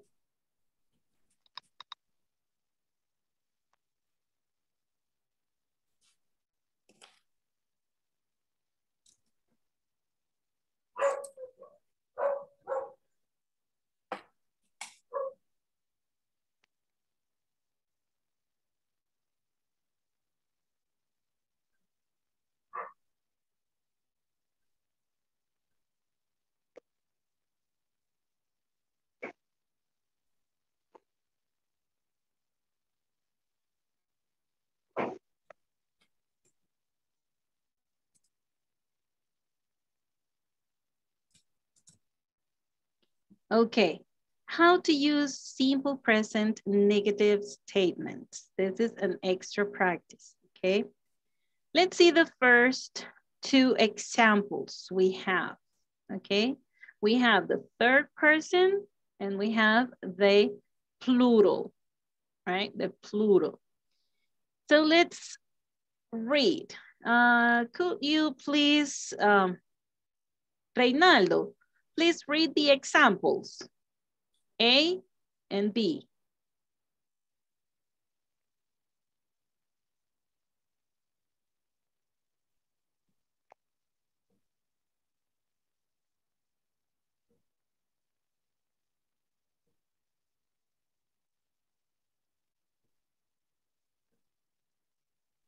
Mm-hmm. You're muted. Reinaldo, we cannot hear you.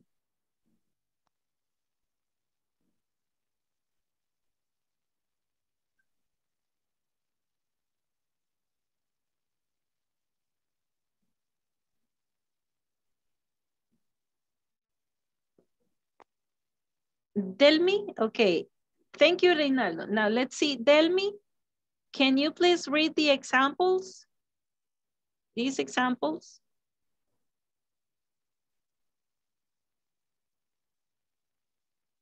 Yes. Okay. She does not work on weekends. B, they do not have much time.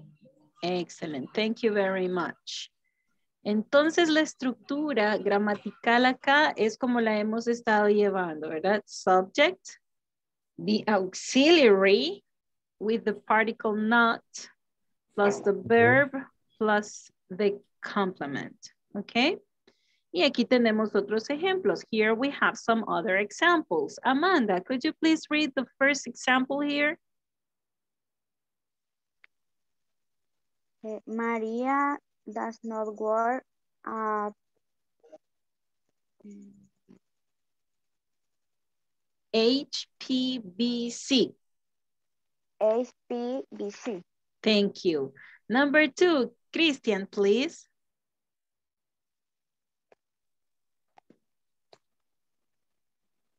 Marcos does not stay late at work. Thank you. Number 3, Vilma. Juan and Pedro do not write reports. Number 4, please. I didn't see over here. Estela, please.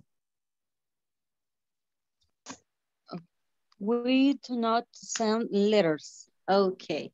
Now, please think about your activities you do in your jobs, okay? But think about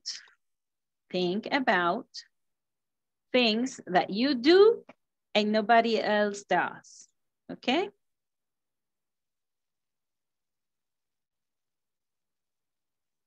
Okay, negative sentences about you and a colleague, yeah? For example, hagamos un ejemplo, vamos a ver. I don't send letters, yeah? And vamos a poner un compañero, it is my coworker, okay? It is doesn't start work at 8 a.m. Okay? Son dos cosas, okay? Negative sentences.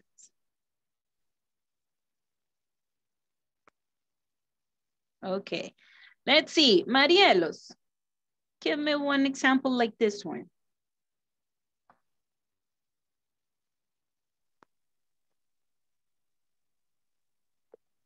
He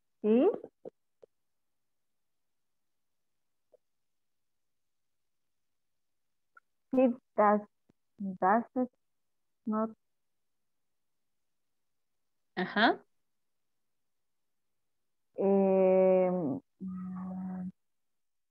send email, enviar un correo. Oh, okay. Do you send emails? Sí. Oh, Yes. okay. Yes. So my coworker, ¿cómo se llama su coworker? What's your coworker's name? Su compañero de trabajo, ¿cómo se llama? Jessica. Ok, Jessica. Ahora hagamos la negativa. Doesn't. Ok. Doesn't. Ajá. Does. Send. Ajá. Send. Emails. Email. Okay. Now, one thing that you don't do.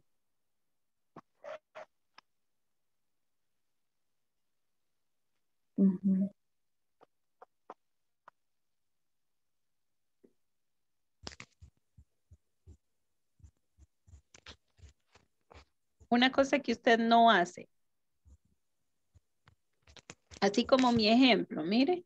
Cosa que yo no hago y cosa que mi compañera no hace.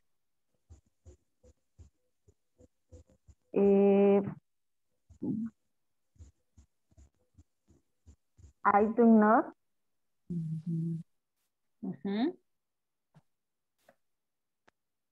Speaking. Speak. Clients. Speak with clients? Sí. Okay, I do not speak with clients. Okay, thank you very much. Thank you. Okay, ahora todos tomen... I'm sorry, guys. Once again, no me deja salir, pasar.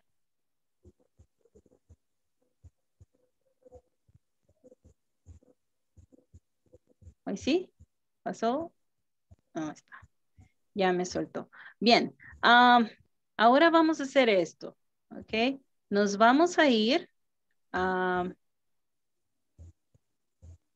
breakout room. ¿Ok? Nos vamos a ir al breakout room y vamos a completar 3, 4, 5, and 6. ¿Ok? 3, 4, 5, and 6. Pero vamos a cambiar esta actividad que llevamos. ¿Ok? Vamos a hacer 2 que usted hace y que no hace usted y 2 que no hace su compañero. ¿Ok? Su compañero que va a trabajar ahorita con usted. ¿Ok? ¿Entendido?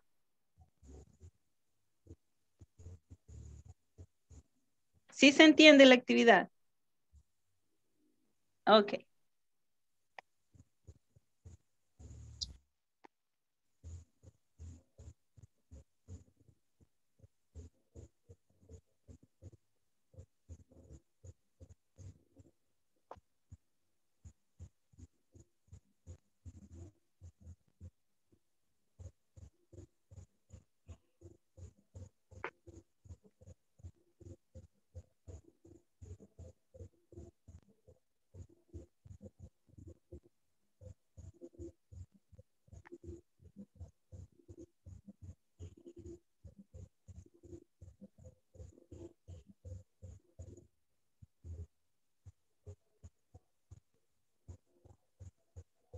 Siempre me da el problema porque René no está, ¿verdad? Y tampoco, y Vilma siempre tiene 2, ¿verdad? Ok. Vamos a ver así. Hope everything is okay.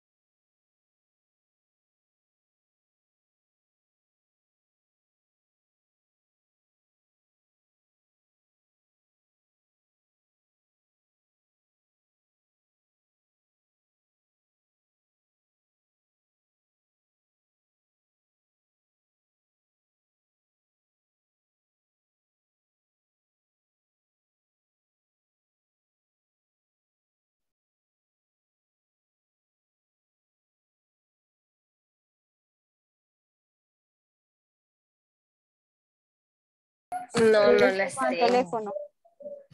Sí, porque estoy con el teléfono. Ahorita no. Vaya, entonces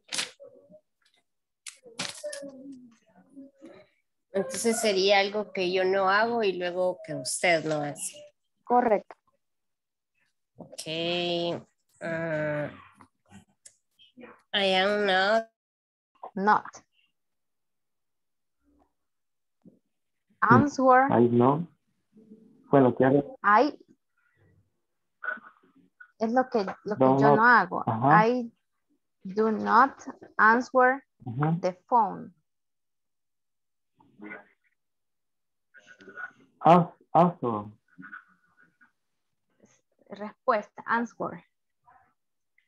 Sí, also. A, N, S, A, M, S, S, W, S. E, Ajá. R. Ahí. Answer. R. Jessica, you can use the chat. Yes, you can use the chat and type the yes. sentence, right? Se me había olvidado decir. Okay. Ajá. Ahí le coloqué cómo se escribe. Also, ahí está. Sí. N. Sí.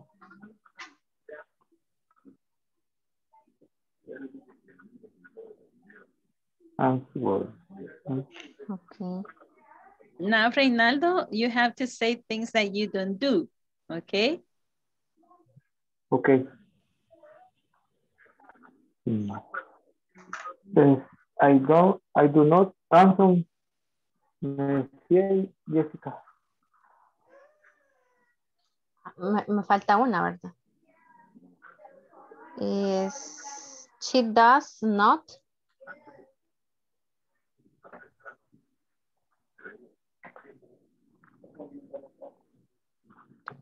Voy a poner.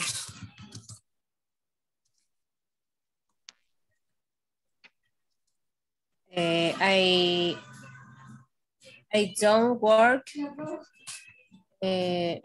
No sé cómo se dice después. After? Okay. I don't work after 4 p.m. I don't.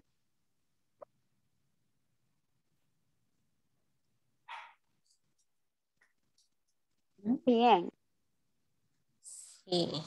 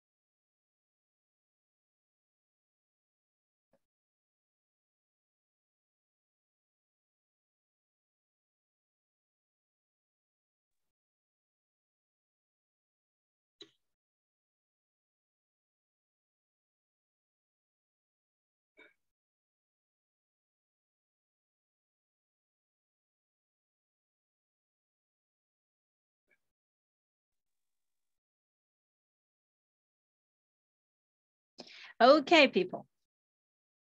Let's see. What activities or what sentences did you write? Let's start with, it is Janet. Share with us the sentences.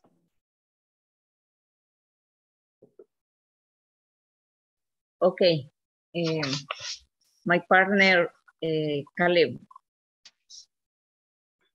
he doesn't make lunch in weekend. Okay. He doesn't play basketball. Okay, great. And two things that you don't do? Me? Mm-hmm.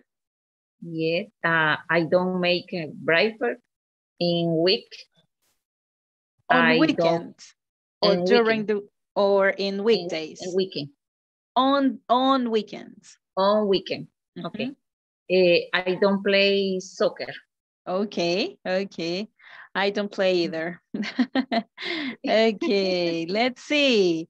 Well, it was collect your partner, right? So Jessica, please share with us your sentences.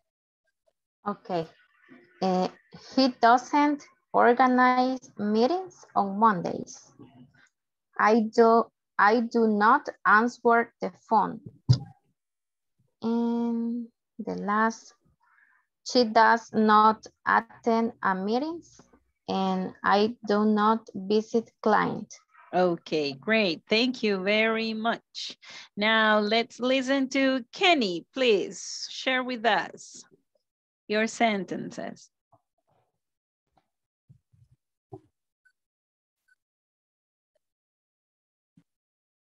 Kenny, you there?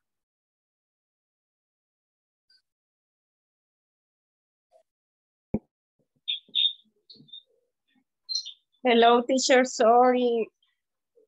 No entendí muy bien la actividad.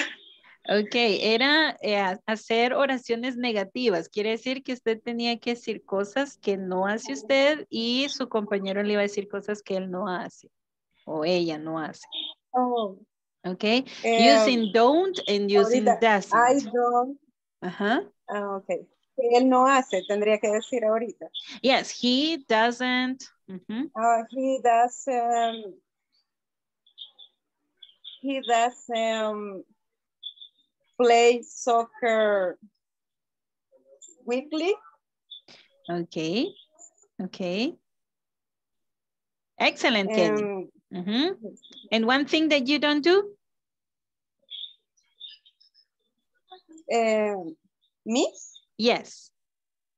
Oh, I don't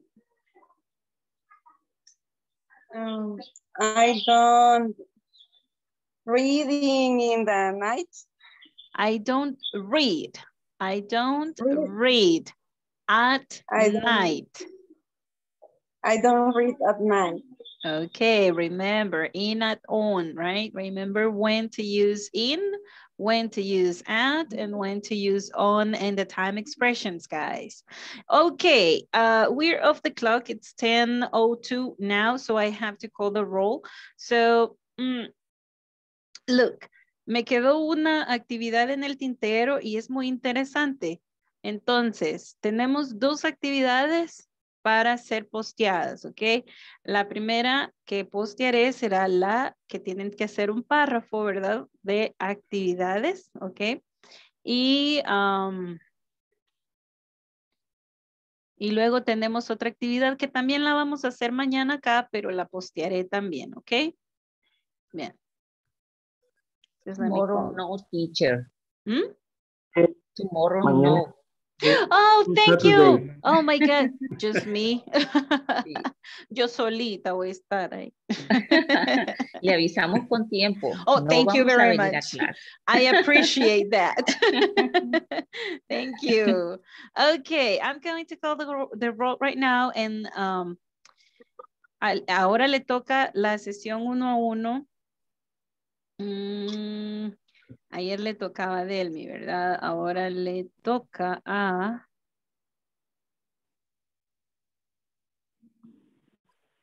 Ok. Se me fue para arriba. Marta Lidia. A Marta Lidia. Creo que hoy no les enseñé la agenda, ¿verdad? Ni el objetivo. Ok.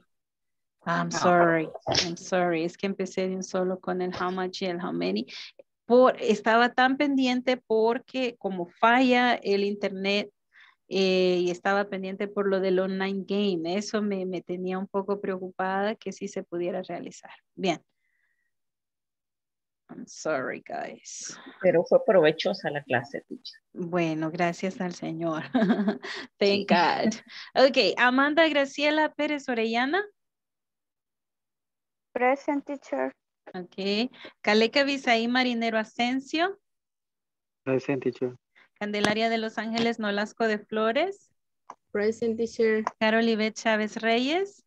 Present, teacher. Cristian Edenilson Ayala Ramírez. Christian, I know you are there. Okay, Present. thank you. Delmi Guadalupe Martínez Marroquín. Present, Delmi, teacher. okay.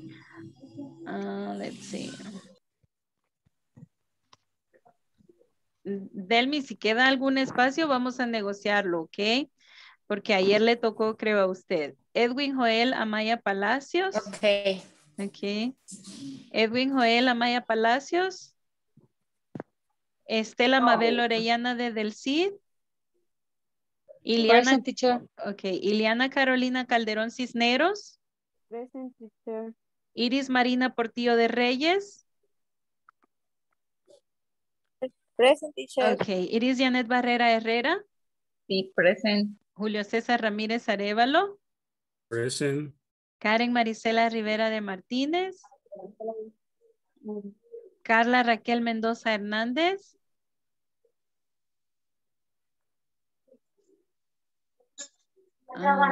Kenny Lisette Payar de Barrientos. Present, teacher. Levin Giovanni Martínez. Teacher. Lisette del Carmen Hernández Mismi. Present, teacher. Marta Lidia Godínez. Present, teacher. Ok. René Armando Avendaño Pineda. Present. Ok. Reinaldo Chávez Guerra. Present, teacher. Ok. Alexandra Raquel Ávila de Axume. Ingrid Yamilet Erazo Aranda.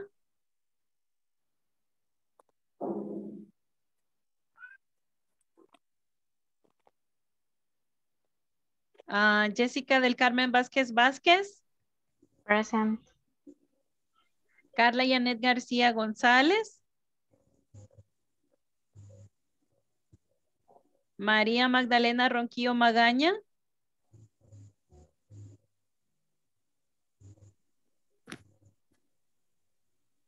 I'm sorry.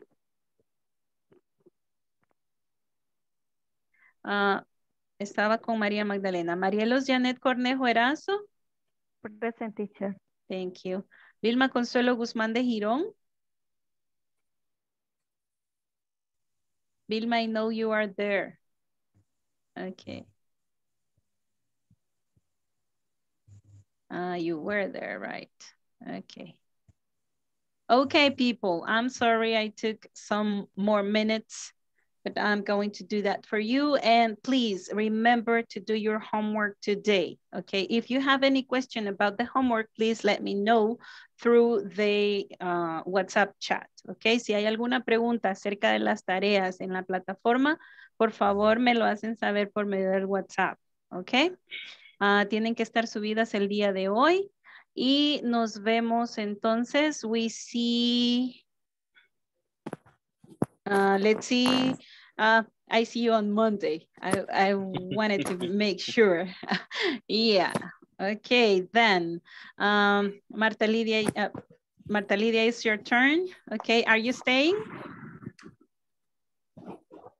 Marta Lidia, ¿sí se va a quedar? Yes. Okay, there you are. Okay, guys, have a good rest and have a good night. And let us meet on Monday. Good night. Night. Take care. Have a good weekend. Take care. I see you're sleepy, Living. A little. Okay. Bye-bye. Okay, bye-bye. Night. Bye. Bye bye, Kalek. Bye bye, Reinaldo.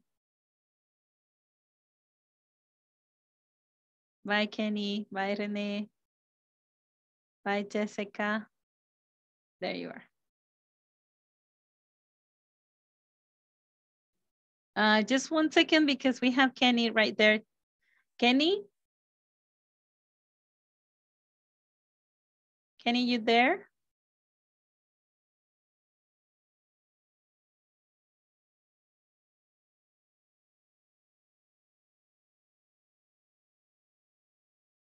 I don't know if it's the system or she doesn't. Yes, I think so. Kenny. Hear me, teacher? Hello, have a good night. Hello, teacher. We finished. Bye. Okay, bye-bye. Oh, sorry, teacher. Okay. Bye-bye.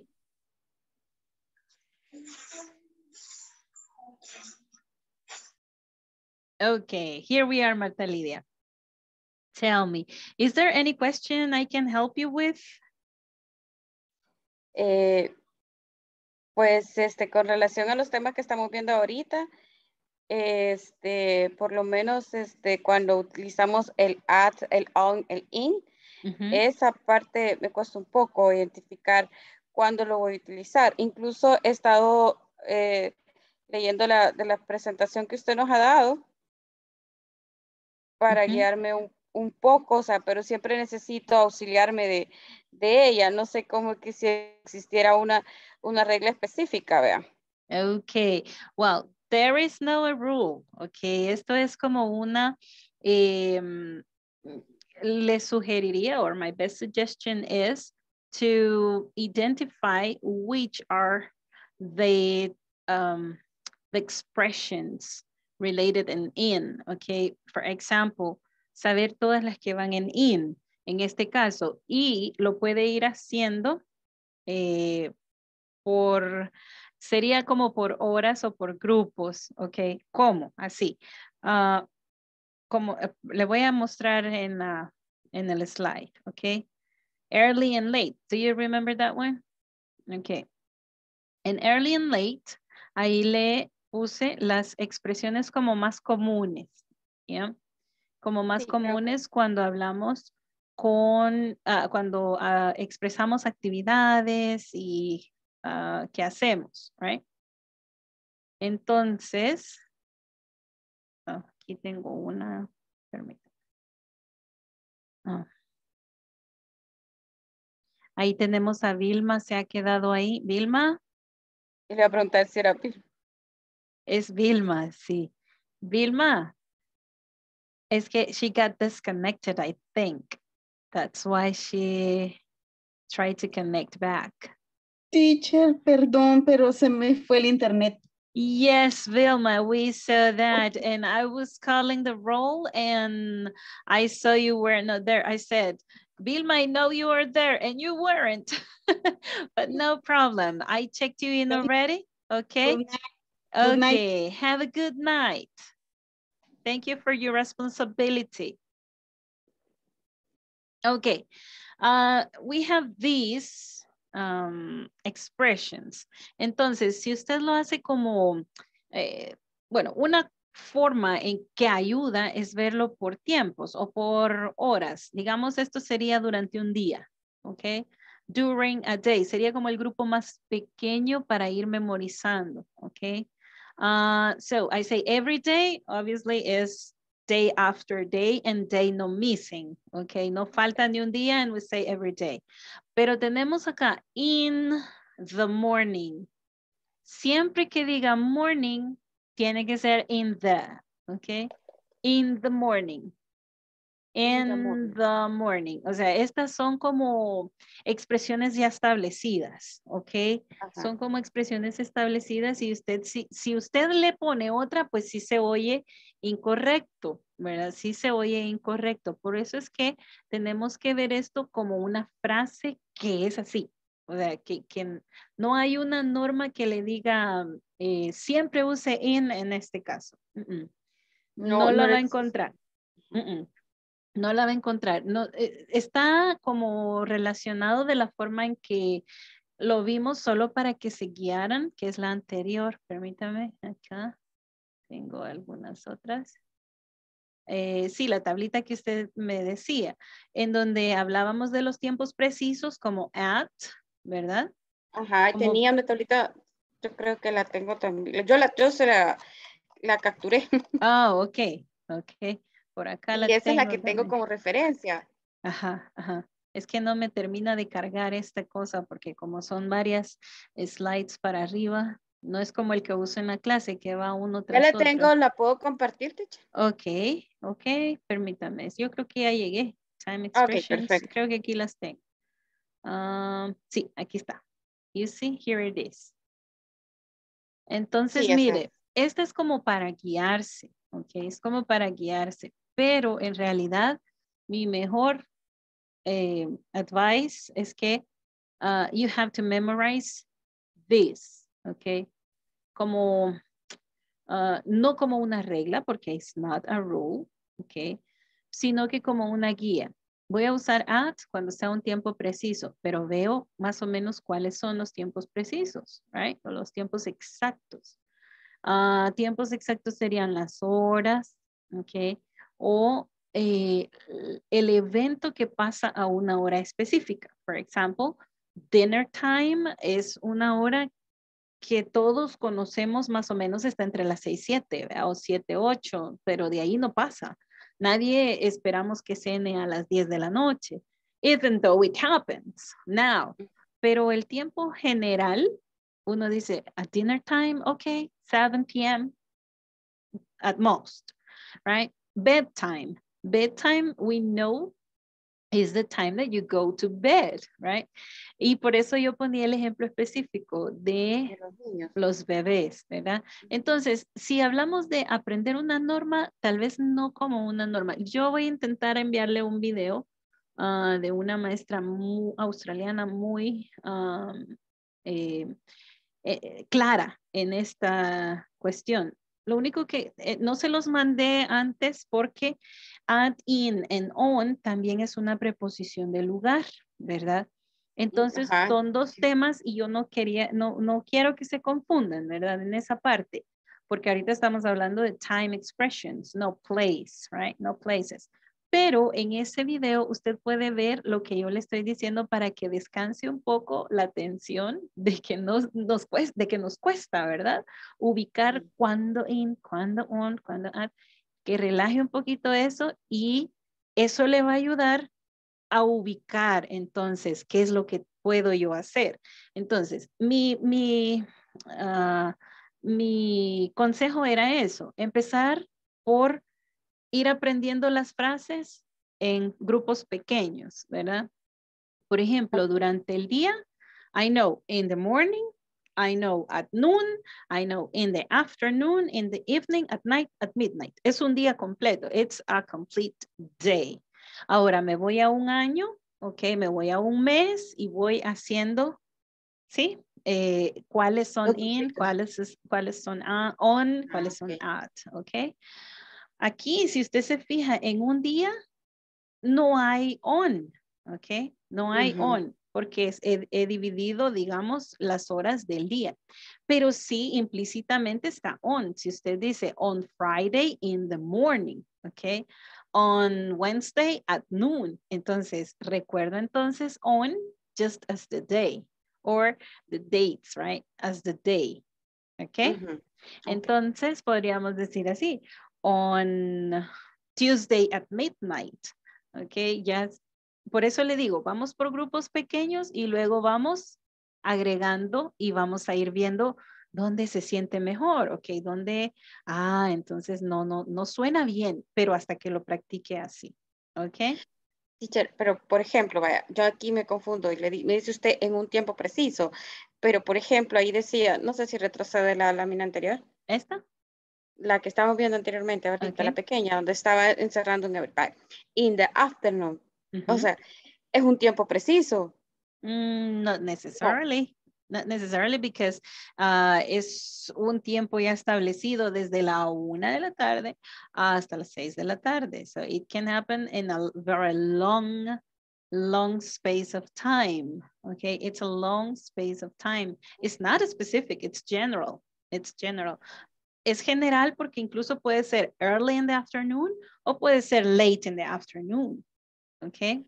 Este no es tiempo específico. Ajá, ahí donde me contradigo también yo misma, porque digo, at night es también algo así como bastante amplio, no tiene un punto preciso, es un tiempo preciso, porque como usted me acaba de decir, afternoon es como... Exactamente, y tiene toda la razón, Marta Lidia. Esto es algo que a todos nos ha dado el mismo dolor de cabeza, ¿ok? No se crea que solo usted. Usted está haciendo un excelente trabajo en tratar de ubicarlo, cómo recordarlos. Eso es el trabajo de todos, ¿ok? Tenemos que ubicar y recordar cuáles frases ya establecidas, por eso se llaman expressions. Por eso se llaman expressions, no se llaman, qué sé yo, nombres, right? O algo gramatical. No, it's not grammatical. Esto es como una expresión ya establecida, ¿ok? Es como, les ponía el ejemplo, que es lo que más se me viene ahorita a la mente, que por ejemplo, nosotros no decimos, ellos miraban la televisión negro y blanco. No, no decimos así, decimos la televisión blanco y negro y ya sentimos mejor decir blanco y negro. El que dice negro y blanco es así como, sí, se acepta, pero no está correcto. Exacto. Entonces es lo mismo acá, son como expresiones ya establecidas. ¿Okay? Entonces solo debo de recordar cuál va con qué. Exactly. Por eso yo le doy el consejo de que vaya memorizando o ubicando en grupos pequeños, ¿verdad? En grupos pequeños. Por ejemplo, todos los que van en in durante el día. In the morning, in the afternoon, in the evening. No more. ¿Ok? Los que van con at during the day. At noon, at night, at midnight. Oh, we did it. We remember. ¿Ok? And for example, on. Yo recuerdo entonces días, right? So on day, if it is days, then we say on Sunday. Bueno, weekends are days, okay? Weekends are days. Weekdays are days too, okay? Y ahí va a ir ampliando un poquito el grupo. Va a ir ampliando el grupo y ya le va a ir cayendo un poco which ones are on, at, and in. Le voy a enviar el video. Ok, teacher. Para que relaje un poquito y va a ver que con la plática de ahorita más el video le va a llegar y mañana usted así va a estar. ¿Ok? Perfecto, gracias, teacher. Ok, hasta el momento hemos salido de la duda. Sí, de hecho me ha ayudado muchísimo. Y voy a empezar así como usted dijo. Yo me lo estaba memorizando esa tablita, la que me estaba auxiliando en la que usted me dice. Pero lo que voy a empezar a hacer es trabajar con porciones, ¿verdad? Así como usted me acaba de explicar. Por lo menos las partes del día, en la semana, lo de los días, por ejemplo, la parte de lo que usted decía, weekend, encierra días, ¿verdad? Tenía que ser on weekend. Correct. Vaya, entonces voy a ir así por esa parte para ir a... Más que todo memorizando, ¿ve? Yes, correct. Correct. On the weekdays, weekend. It's on, right? Yeah. Perfect. Correct. There you are. Is there any other thing I can help you with? No. Okay, then. I'm glad that you got it too with me. So let us meet on Monday then and have a good night, Marta Lidia. Good night, teacher. Okay, gracias. Good night. Bye. My pleasure. Bye-bye. Bye.